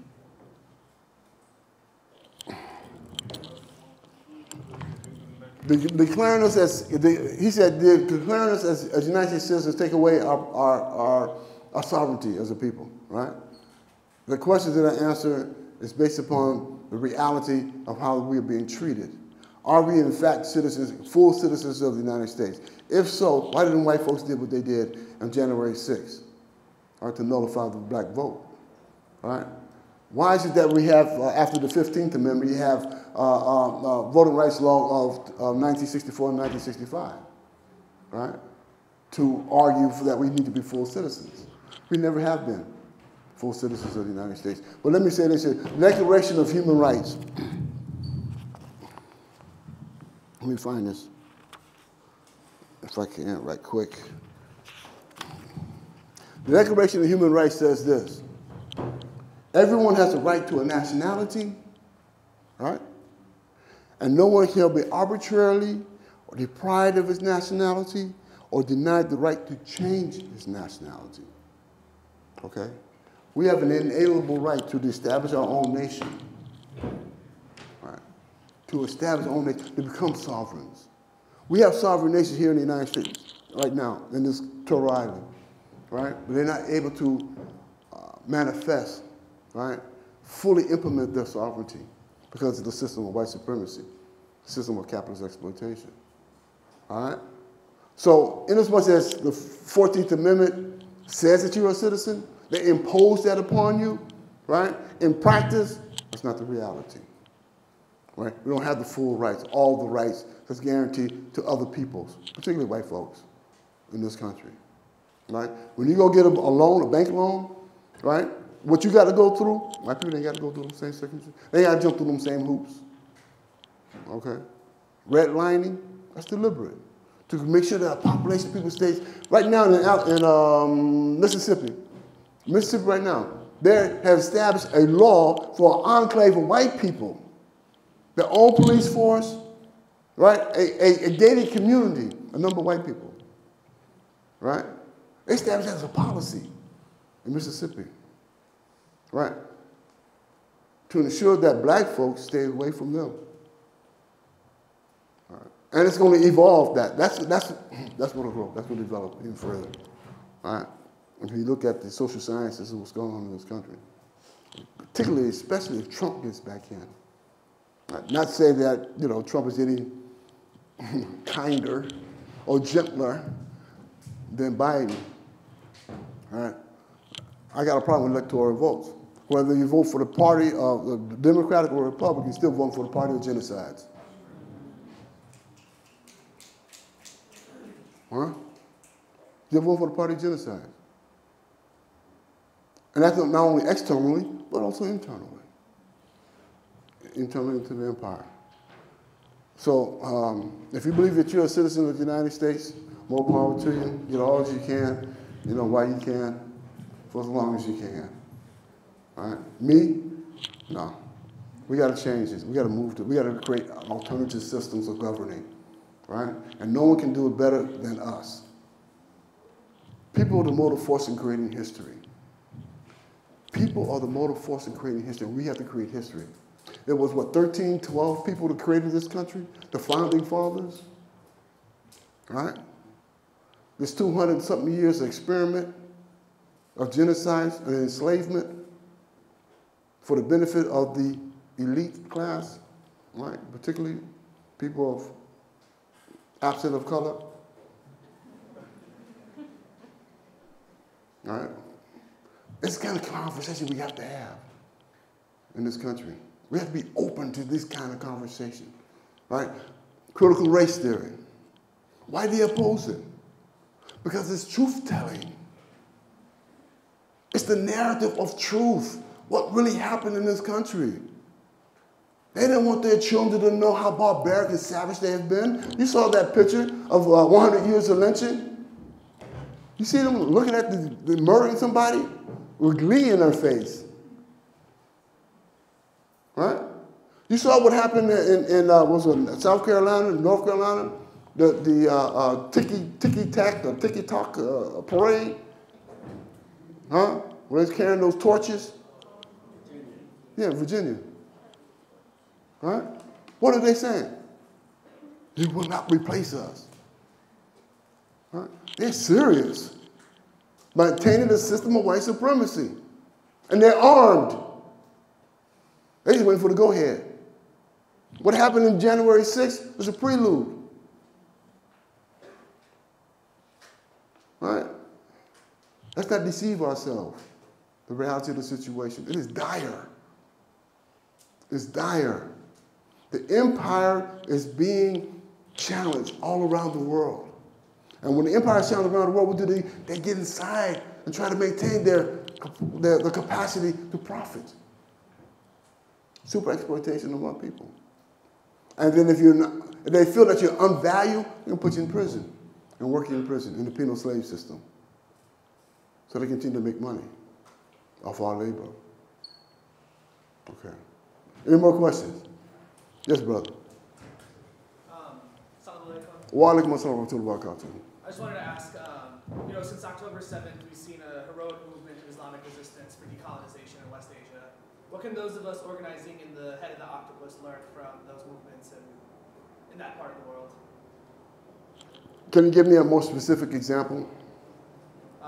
The resistance of the Palestinian resistance in Gaza, the PIJ, Hamas, Hezbollah in South Lebanon, the forces in Iraq, fighting the Zionist entity. Yeah. Okay. Solidarity. Build solidarity with those movements. Okay, extremely important. Recognize who they are, what they're fighting for, right, and talk about it. Right. In the Islam, we are told, for those of you who are non-Muslims, but for Muslims, right, we are told we have an obligation to fight tumult and oppression wherever we may find it. The tumult and oppression is worse than slaughter, right? Not only that, we are told that in terms of fighting that tumult and oppression, our first way of doing so is with what? Biyad, our hands, right? Our second way of fighting against it is lisan, our tongue. And our third way of fighting it is in the qalb, in our heart, which is the weakest form, to harbor it in our heart, right? So we have an obligation to engage. To engage. That's a dictate. All right? And we're not doing it. They know that. Those Muslims were fighting back. We're still fighting the Crusades, bro. From 1492, 1493. It's still the Crusades. Okay? But let me say something about that. I don't care what religion you are, if you have a religion, right? Whether you're Christian, Jew, Hindu, Buddhist, Protestant, oh, that's Christian, right? Other denomination, right? Wherever it is, all religions teach you that hoarding wealth is what? A sin. Hoarding wealth is a sin. Why? Because you're hoarding the wealth to the detriment of the many. Jesus, Esau, right? What did he do? He kicked over the money changers table. He was a revolutionary. Oh, you didn't know that? Yeah, Jesus was a revolutionary. Okay. Muhammad was a revolutionary. Right? All the prophets of old, right, as they been mystified into these, this historical narrative, right? They fought against the system. They're bringing new truth, new realities to the world. That's what they were doing. And they got resistance.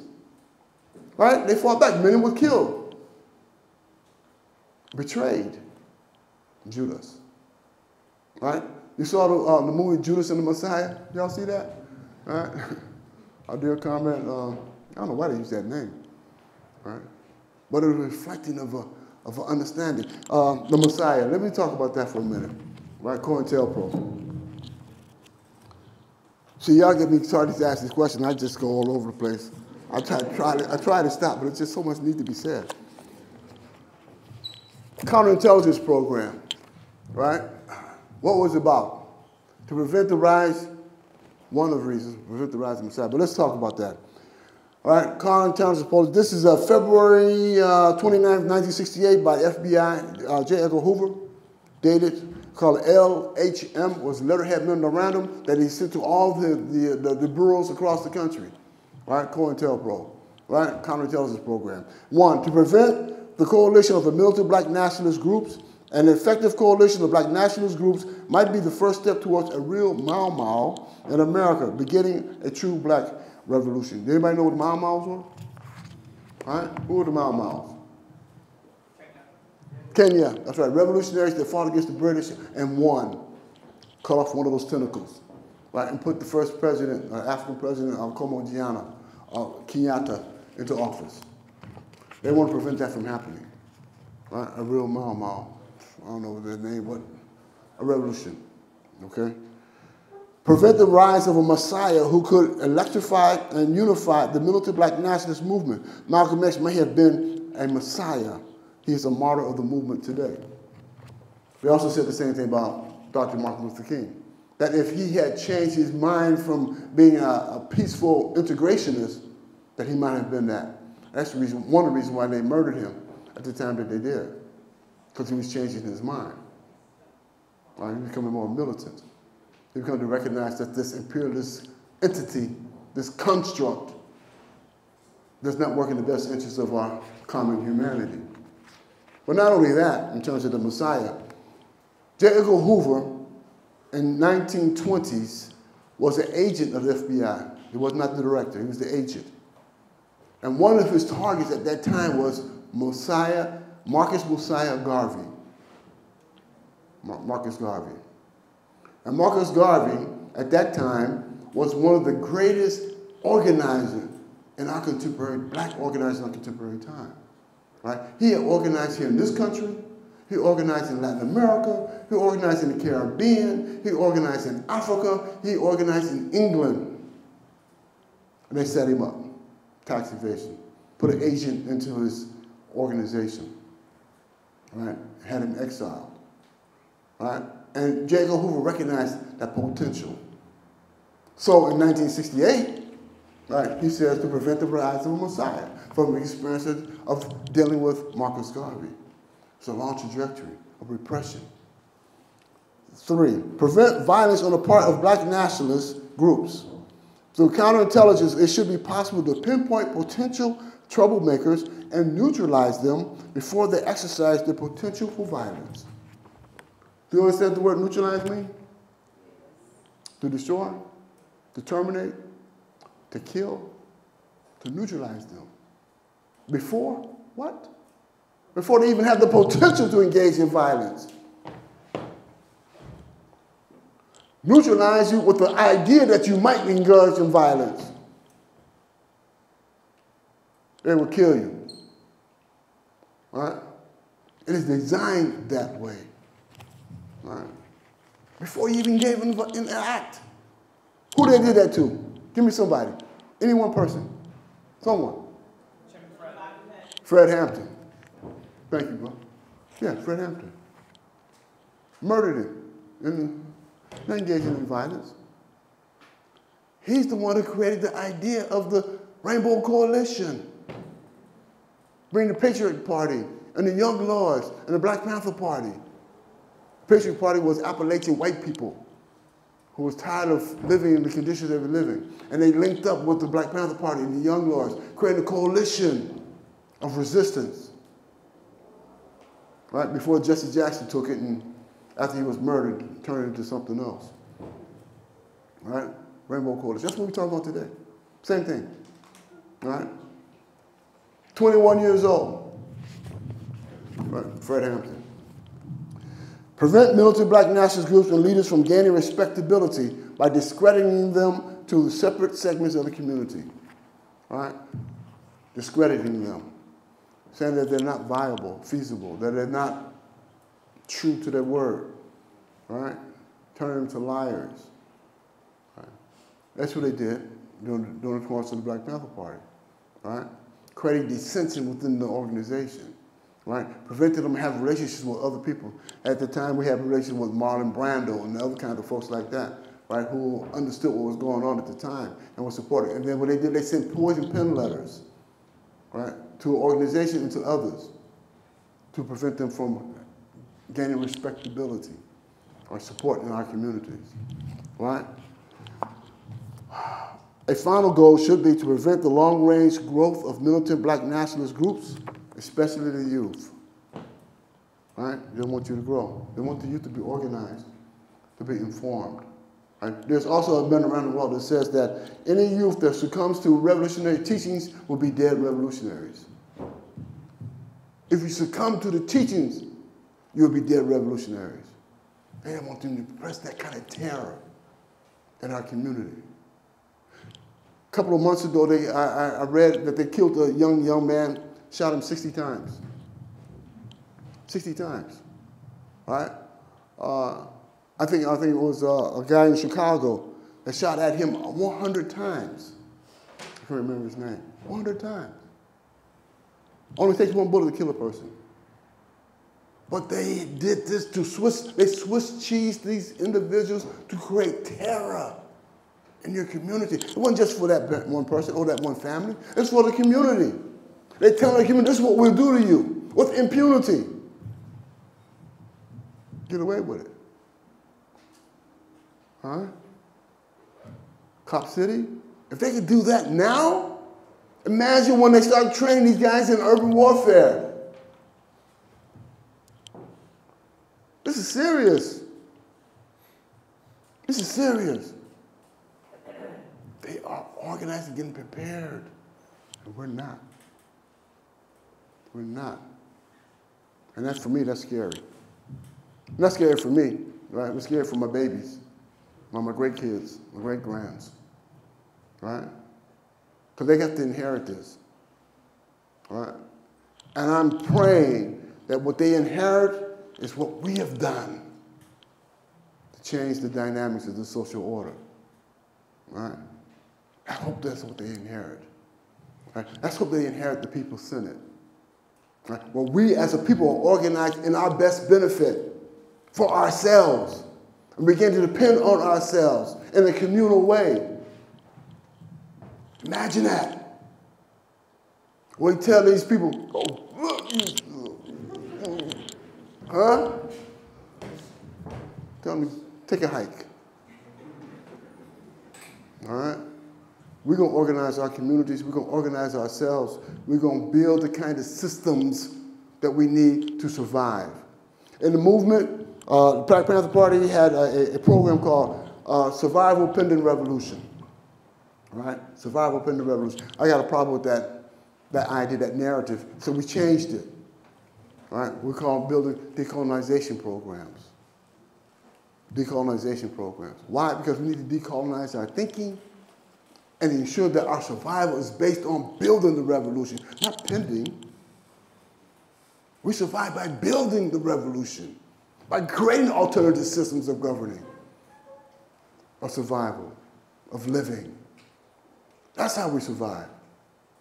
All right? We got to stop being dependent on them, start being dependent on ourselves. That's the reality. Any more questions? Yes, sis. I did see your hand up. Yeah. Yeah, come on. I lost my voice. Yeah, you're welcome. Hi, everyone. First, I want to say thank you. It's a blessing to share space with you, and all of our elders are a blessing. So as an abolitionist, I believe that political prisoners are the compass of our struggle. So I'm wondering if you could please share more with everyone here about why it's so important to build relationships and mutual aid with our comrades on the inside, and a practical step anyone can take, in this room today to start doing that. Thank you. Excellent question. One that I need to kick myself in the booty for failing to talk about earlier. All right. Yeah, we need to support political prisoners. The National Jericho Movement is one of the organizations that's very much in support of building and recognizing political prisoners. We have individuals in prison that should not be there, like Al-Haj Malik Shabat, like Imam Jamil Al-Amin, right? Formerly known as Rat Brown. Free the rat. The free rat, that's right. All right? Rat Brown used to be a member of SNCC, Student Nonviolent Coordinating Committee, back in the 60s. They created a law behind him, right? I think it was in Ohio or Indiana, somewhere. He made a presentation, he made a speech at a university. When he left, the people rioted, right? He was gone, he's in another state. People rioted. They charged him, or tried to charge him with inciting, okay? And they created a law called the Rat Brown Law. That any time that a person make a presentation and the people respond to that in a way that is against the order of the social order, that they can be charged with that. Rat Brown Law, right? He joined the underground. He eventually got captured. I think he did something like 20 years. I don't know if he did that long, right? But he did a period of time in prison. He got out, became the Imam of the community in Atlanta. And right before the beginning of the Iraq War, right, they wouldn't set him up. Okay. There was, at that time, there was 5 major imams, or leaders, Muslim leaders in this country. And they had a system of rotating who was going to be the national imam during that session. His time was coming up, okay, as one of the 5. And they wouldn't set him up, lock him up, and put him in prison. Because they knew that he would not support. That he would speak out, and he would organize people to speak out against the Iraqi war. All right? And they said he killed a police officer. How we know he did not do it? Because somebody else confessed. The person who committed it confessed, and he meets the description of the person who was looking for. Right? When it said respectability and COINTELPRO, before they engaged in violence, right? They didn't kill him, but they attempted to, right? And they put him in prison. He has to be released. Kamal Siddiqui, veteran member of the Black Panther Party, veteran member of the Black Liberation Army, did time, got out, started establishing his family in his community, reestablished himself in this community. The FBI came to him and said, listen, we want you to set up Assata Shakur so we can capture her. All right? Why did they choose him? Because he is the father of Assata Shakur's daughter, Kikuya. All right? He refused. He said, I'm not doing that. All right? He's back in prison. Set him up. All right? Innocent of the charge. Okay? Veranza Bowers just got out May 7th. About Veranza. Veranza, former member, a veteran member of the Black Panther Party, Black Liberation Army. Right? Was paroled on his way out the front door, leaving, escorted by the superintendent. Anthony Gonzalez was the Attorney General of the United States at the time, called the prison and told him, don't let him go. Don't let him out. They're afraid he's going to come out and do what I'm doing. I come out here and talk about the issues and organize. Okay, I got lucky, and I'll talk about that if you care to know. All right? But he just got out in May, almost 20 years after he was granted parole. Okay. We have many others inside. We have Linda Pautier, right? Sue, all right? Wounded Knee. They know he did not commit the trial. He commit the murder of these FBI agents, right? Because he was a representative, a leader in the AIM, American Indian movement, right? They locked him down, okay?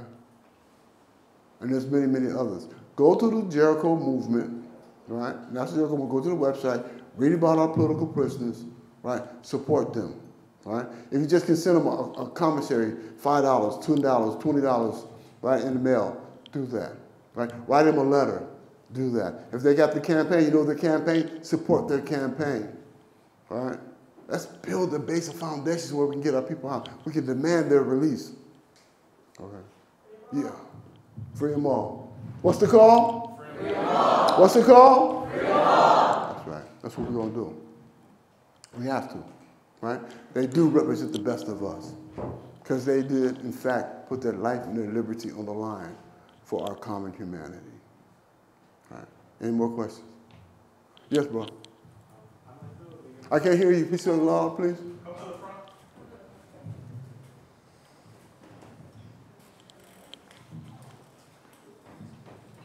I'm with the League of Class Conscious Workers in the Bay Area. Okay. And we study a lot of the works of Comrade Harry Haywood on the Black national question and how to organize workers and balance the class struggle and national struggle.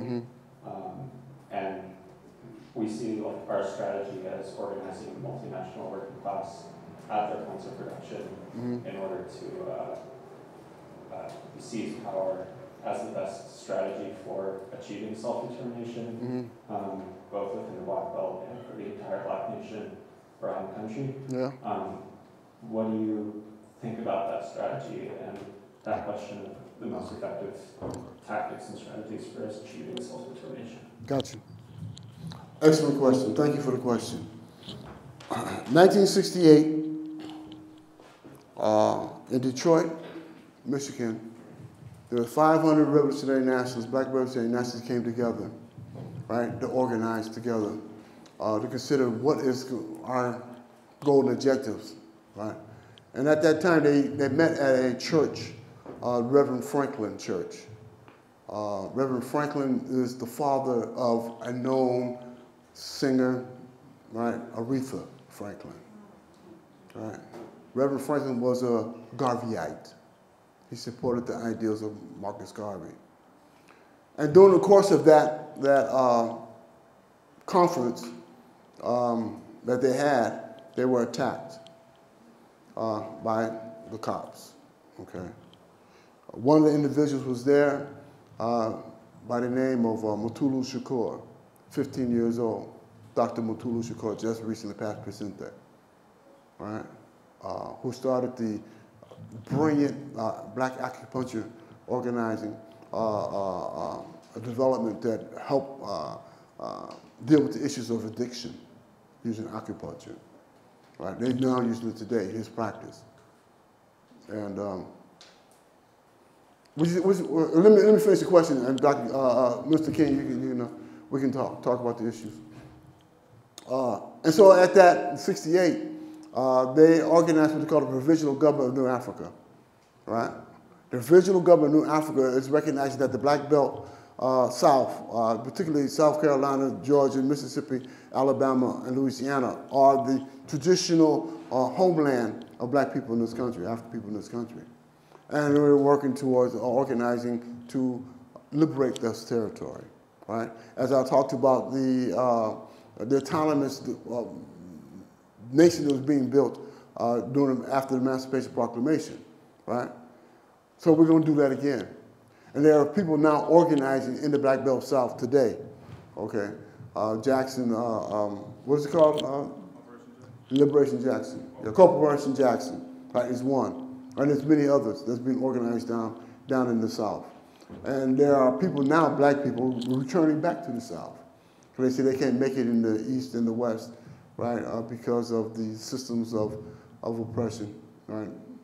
And so for us, it's important that we come to that conclusion, that understanding. Now, there's many black people who do not recognize, do not identify themselves as being New Africans, okay? Again, that's an issue within the eternal struggle of black people, right? And we will resolve that. I identify myself as New African. I recognize the fact that we need to build our own nation. Right? We need to divorce ourselves from these systems of capitalist imperialism and racial suppression and oppression. All right? That's right, free the land. Okay? So that's the goal. Brother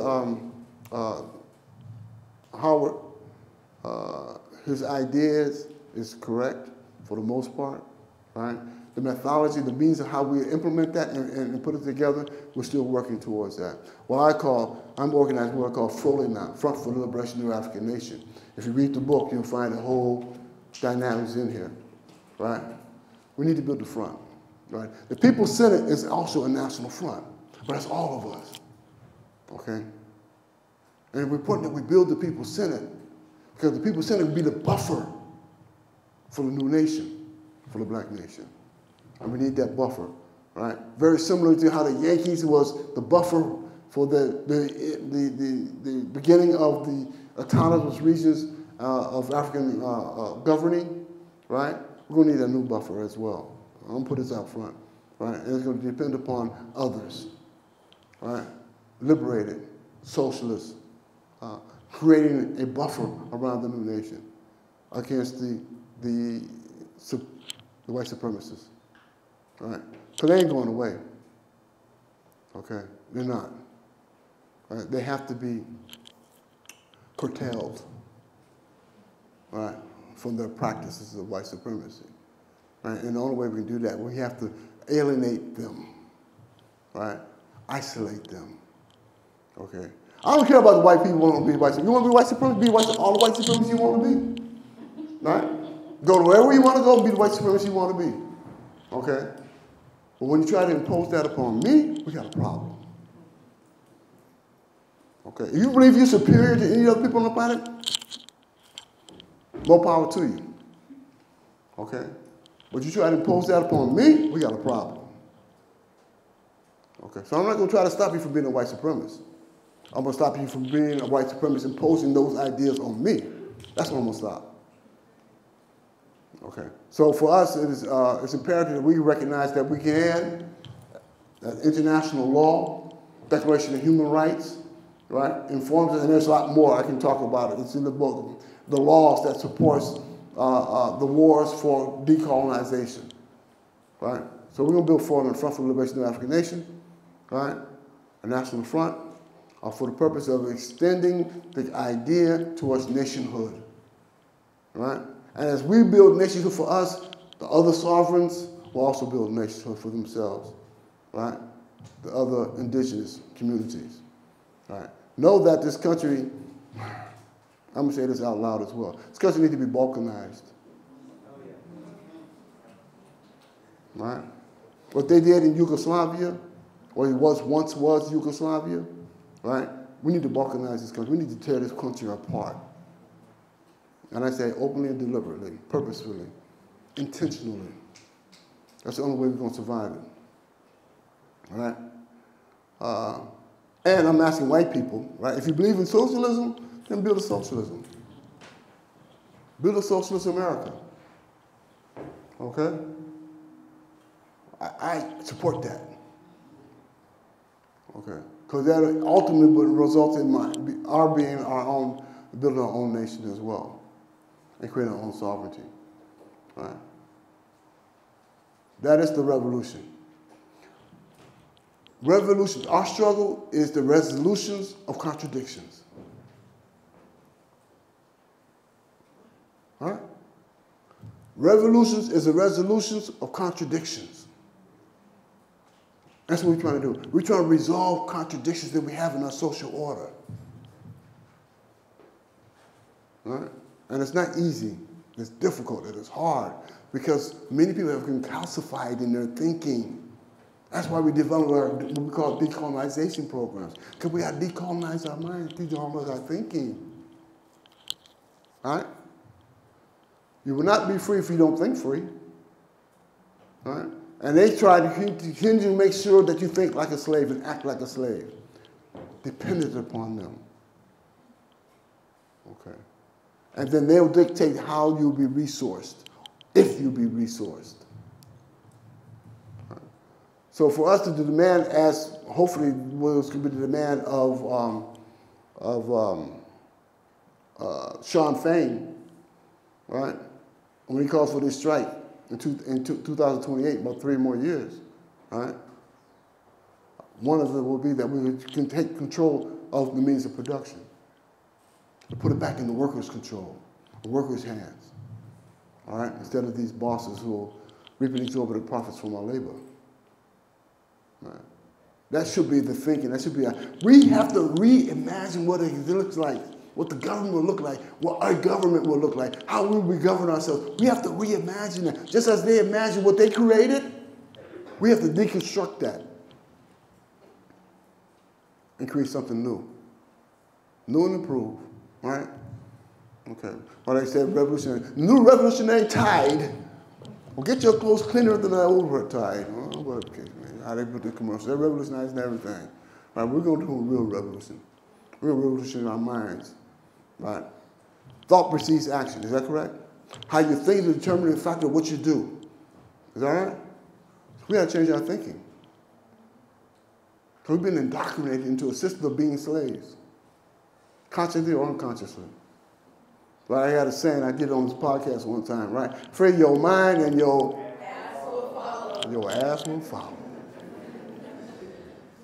We got to free our minds. Okay. Any more questions? Yes, sir.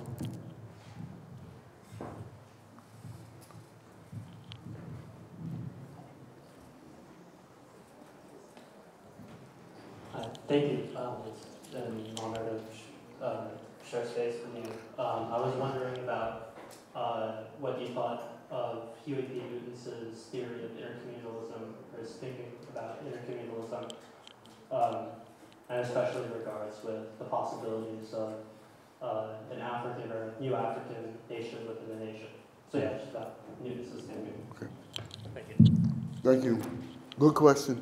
Intercommunalism. It's a theory that was put together from Hugh P. Newton. I believe it was this book, Revolutionary Suicide, or To Die for the People. I can't remember which one it was, right? Well, in the book, he talked about intercommunalism. Intercommunalism is essentially an African term, or African way of organizing the community, almost like federations. The Sioux, I mean not the Sioux, the Mohawk, was it Mohawk? I think it was Mohawk, right? Had the Mohawk Federation, right? It was intercommunal, right? Where you have various nations or various tribes within the federation or within the, and they commune with one another. They trade and barter almost, right? In many instances, right? It is a way to return back to the origins of how we create social order, intercommunalism. Some people call it communism, right? Communism is the absence. See, communism is the absence of government, right? And I don't think that's, we don't have a true communist country nowhere on this planet. Okay, someone may name themselves and identify themselves as communist, but they're not truly communist, right?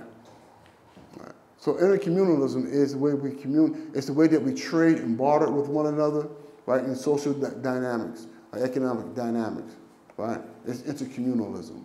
And it's both for internally, but also international, right? Where you have the kind of relationship with other nations based upon what you're able to provide and what you actually need from those other nations, okay? And that's basically the foundation of intercommunalism, right? Both on the national and international level, right? And yes, we need to consider that, broaden the idea of it, intercommunalism, right? And essentially build it and manifest it. Because that's the way we challenge the system of capitalism, right? The idea of individualism and competition, right? Where we recognize that we are in this together, right? They're destroying the planet. That's a set way. We're destroying the planet. Climate change. You see what's just happening in, where is that? Texas, somewhere? Right, these severe storms, right? They're destroying the planet. I don't know what this planet's gonna look like in the next 25 years, the next 50 years, right? Whether it be habitable, right? And if it's not habitable, you know what's gonna happen, right? Elon Musk and his crew, they're gonna go to Mars. They're preparing for it. They're preparing for it. And we're silent, we're quiet. You know, we're watching it as we're watching this genocide going on in Gaza. Right? Cognitive dissonance. Did I talk about that? Oh, I meant to talk about that, I didn't get to it. All right, this is an experience that I've had. All right, in a cell. Did I say it? Did I talk about it? I did, okay, all right. See, I know the story. Y'all know the story, okay.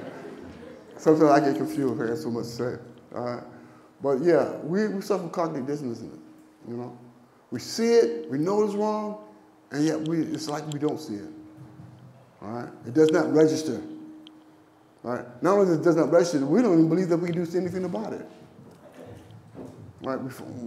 The degree of apathy, right, that has been instilled, and not only that, but in the struggle itself, right, we bring that indoctrination into the movement, right? Like competition and individualism. Right? And it hurts us, it harms us. That's why we need to go through this process of decolonizing our thinking and colonizing our minds. Because we seem to bring that baggage into, that negative baggage into the struggle. So it's a process of relearning our relationship to one another. Right? It's a process. Che Guevara said, revolutions are motivated by a strong sense of love. Of love. If you don't love yourself, and Haj Malik Shabazz pointed out, why do you hate yourself? If you don't love yourself, right, how are you going to love anybody else? Okay. We have to engender love amongst us. Che said that he could not believe a revolutionary being absent of love for the people. Okay, I'm a revolutionary. I love humanity. I love people. I do. I put my life on the line. All right? Eric Fromm, a book by Eric Fromm, right? I can't remember the name of the book, but there's one sentence in there that stuck with me ever since. He says, you labor for that which you love for that which you labor. All right? Just as a mother goes through 9 months of labor to produce that child, right? She does it out of love. Okay? We have to engage, we have to labor in this struggle. And we have to do so with that pride, sense of love of self and our people. Right? And that's what will allow you to commit to sacrifice. Be willing to submit to sacrifice. A mom's going to sacrifice for her babies. Right? She will allow herself to die to ensure her baby lives. Right? That kind of love. Many of them, not say all of them, you know, but many, majority. Right? And that's where we have to be. And our understanding of each other and the work that we need to do. You have to be prepared to do the sacrifice. Okay. So yeah, intercommunalism, bro. It's a new system. And hopefully the People's Senate will be able to incorporate the ideas of intercommunalism as we grow and evolve. No more questions? Yes, my brother.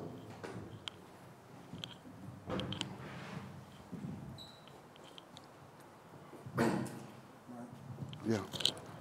How you doing? First of all, I just want to commend you on coming home. Thank you, bro. I did 20 years myself. Okay. 7 years now. All right. Good. Glad for you.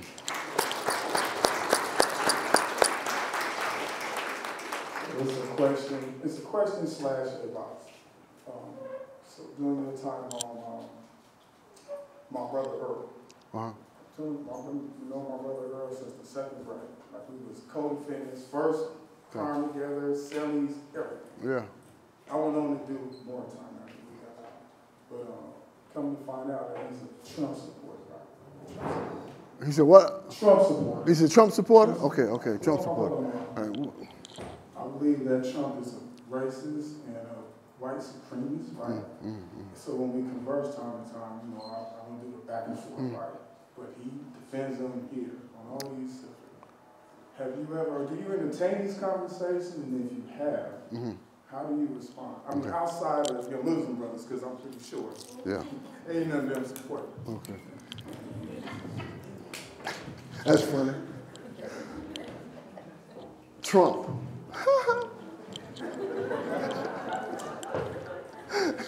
Who's going to trump Trump? Oh, my goodness. We have conversations like you have to speak the truth to power, right? He's a lie, all right? And so we have to expose the lie, all right? The deception, okay? And in doing so, we do this. Say, hey, he's a white supremacist, all right? He's not supporting black people, brown people, indigenous people, okay? And if they don't understand that, then they're the enemy.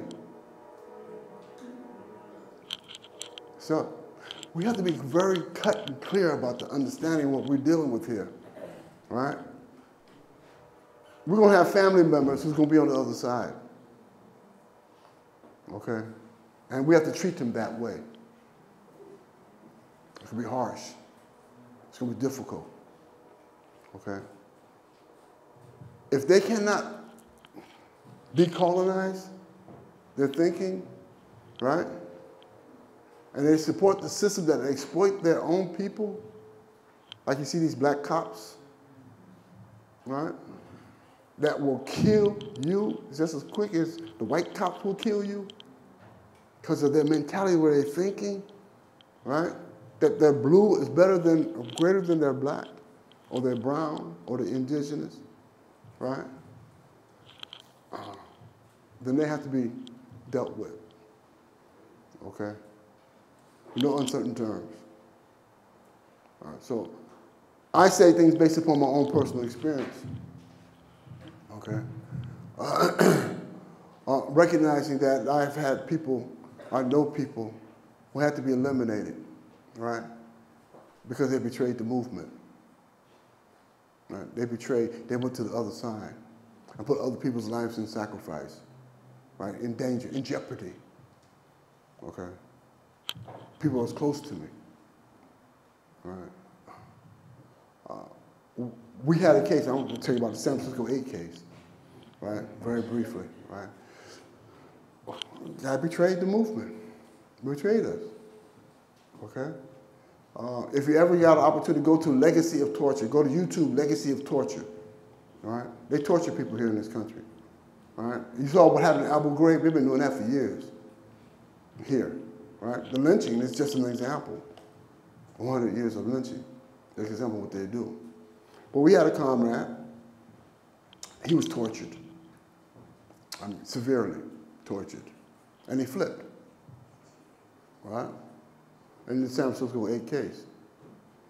And so it came time to, let me just say something about it. It was 8 of us, 2 of us are still in prison, myself and Herman Bell were still in prison. The other 7 or other 6 were out in the community doing their work and living their families. This is a 30-year-old case, a cold case, right? And they decided they're gonna come get us to solve this case in San Francisco. Okay, it was after, again, it was the issue, it was after the assassination of George Jackson, Comrade George Jackson, right? And so 30 years later, they corralled all of us, brought us back to San Francisco, right, and started to prosecute us.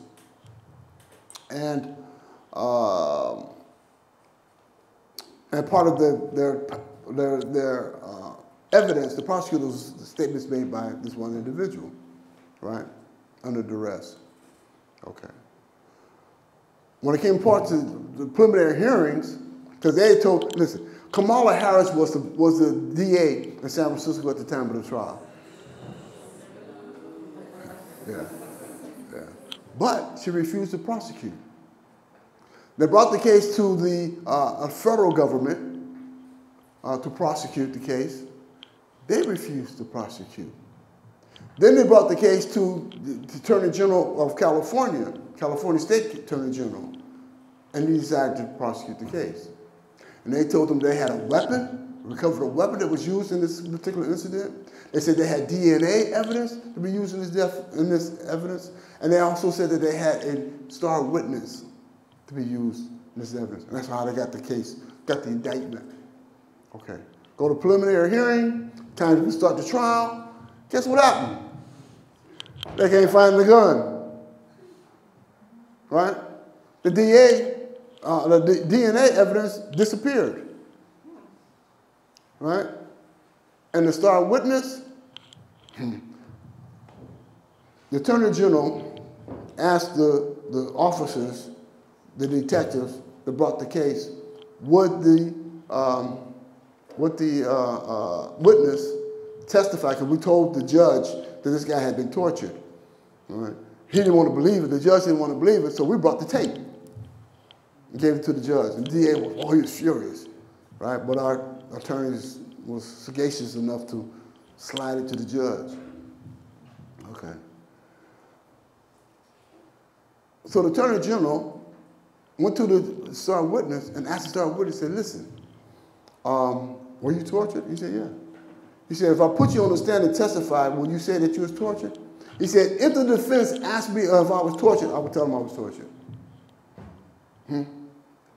No case. They closed the case down. Okay. So I just tell that story just only to inform you that we have people who's going to betray the movement. We have people who's going to side with the other side, right? There are going to be people that are going to be paid, will give privileges to side with the other side, okay?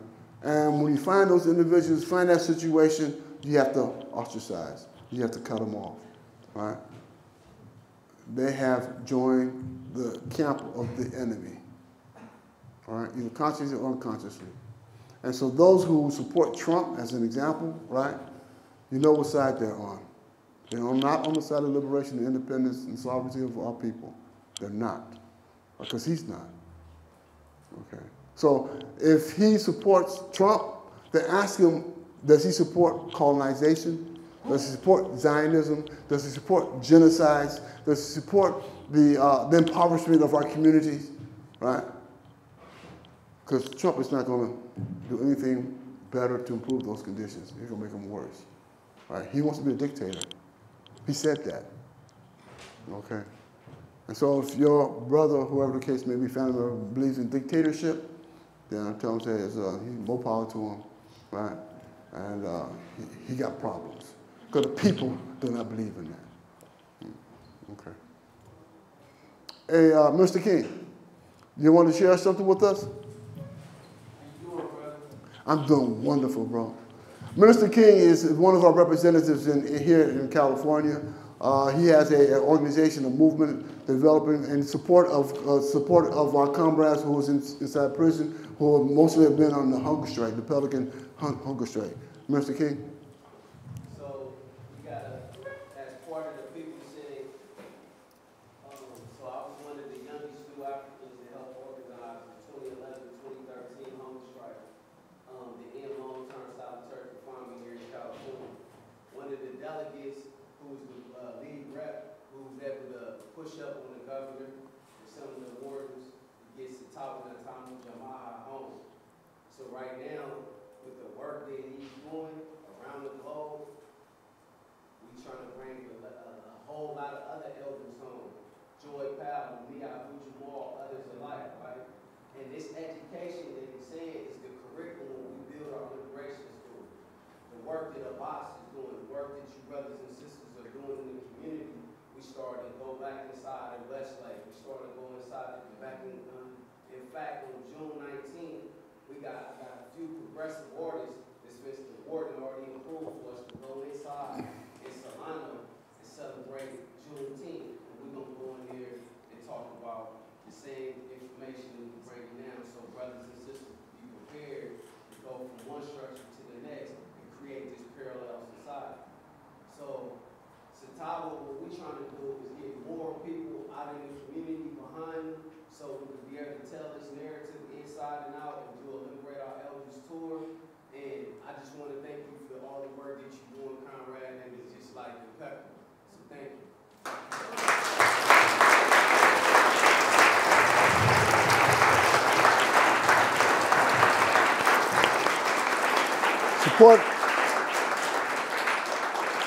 Support Minister King, support Minister King, support the People's Program. It is very important that we get organized and create structures of liberation, straight structures of emancipation, straight structures of abolition, all right? Those are three things that we have to do. We have to become liberators, we become emancipators, we have to become abolitionists, all right? Identify yourselves in those capacities, and let's build to win. We don't build to lose, we build to win. Asala Shakur says, we have a duty to fight, we have a duty to win. Great job, brother. I love you for that, Judge.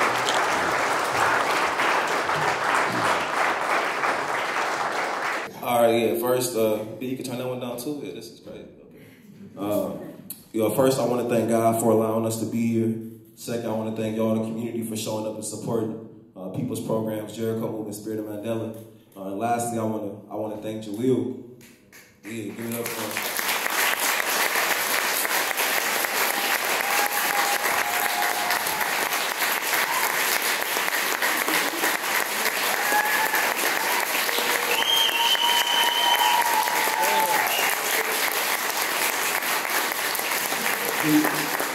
He's a very humble dude, and that's something I admire about him. But it's important that we all recognize, we named a lot of people today.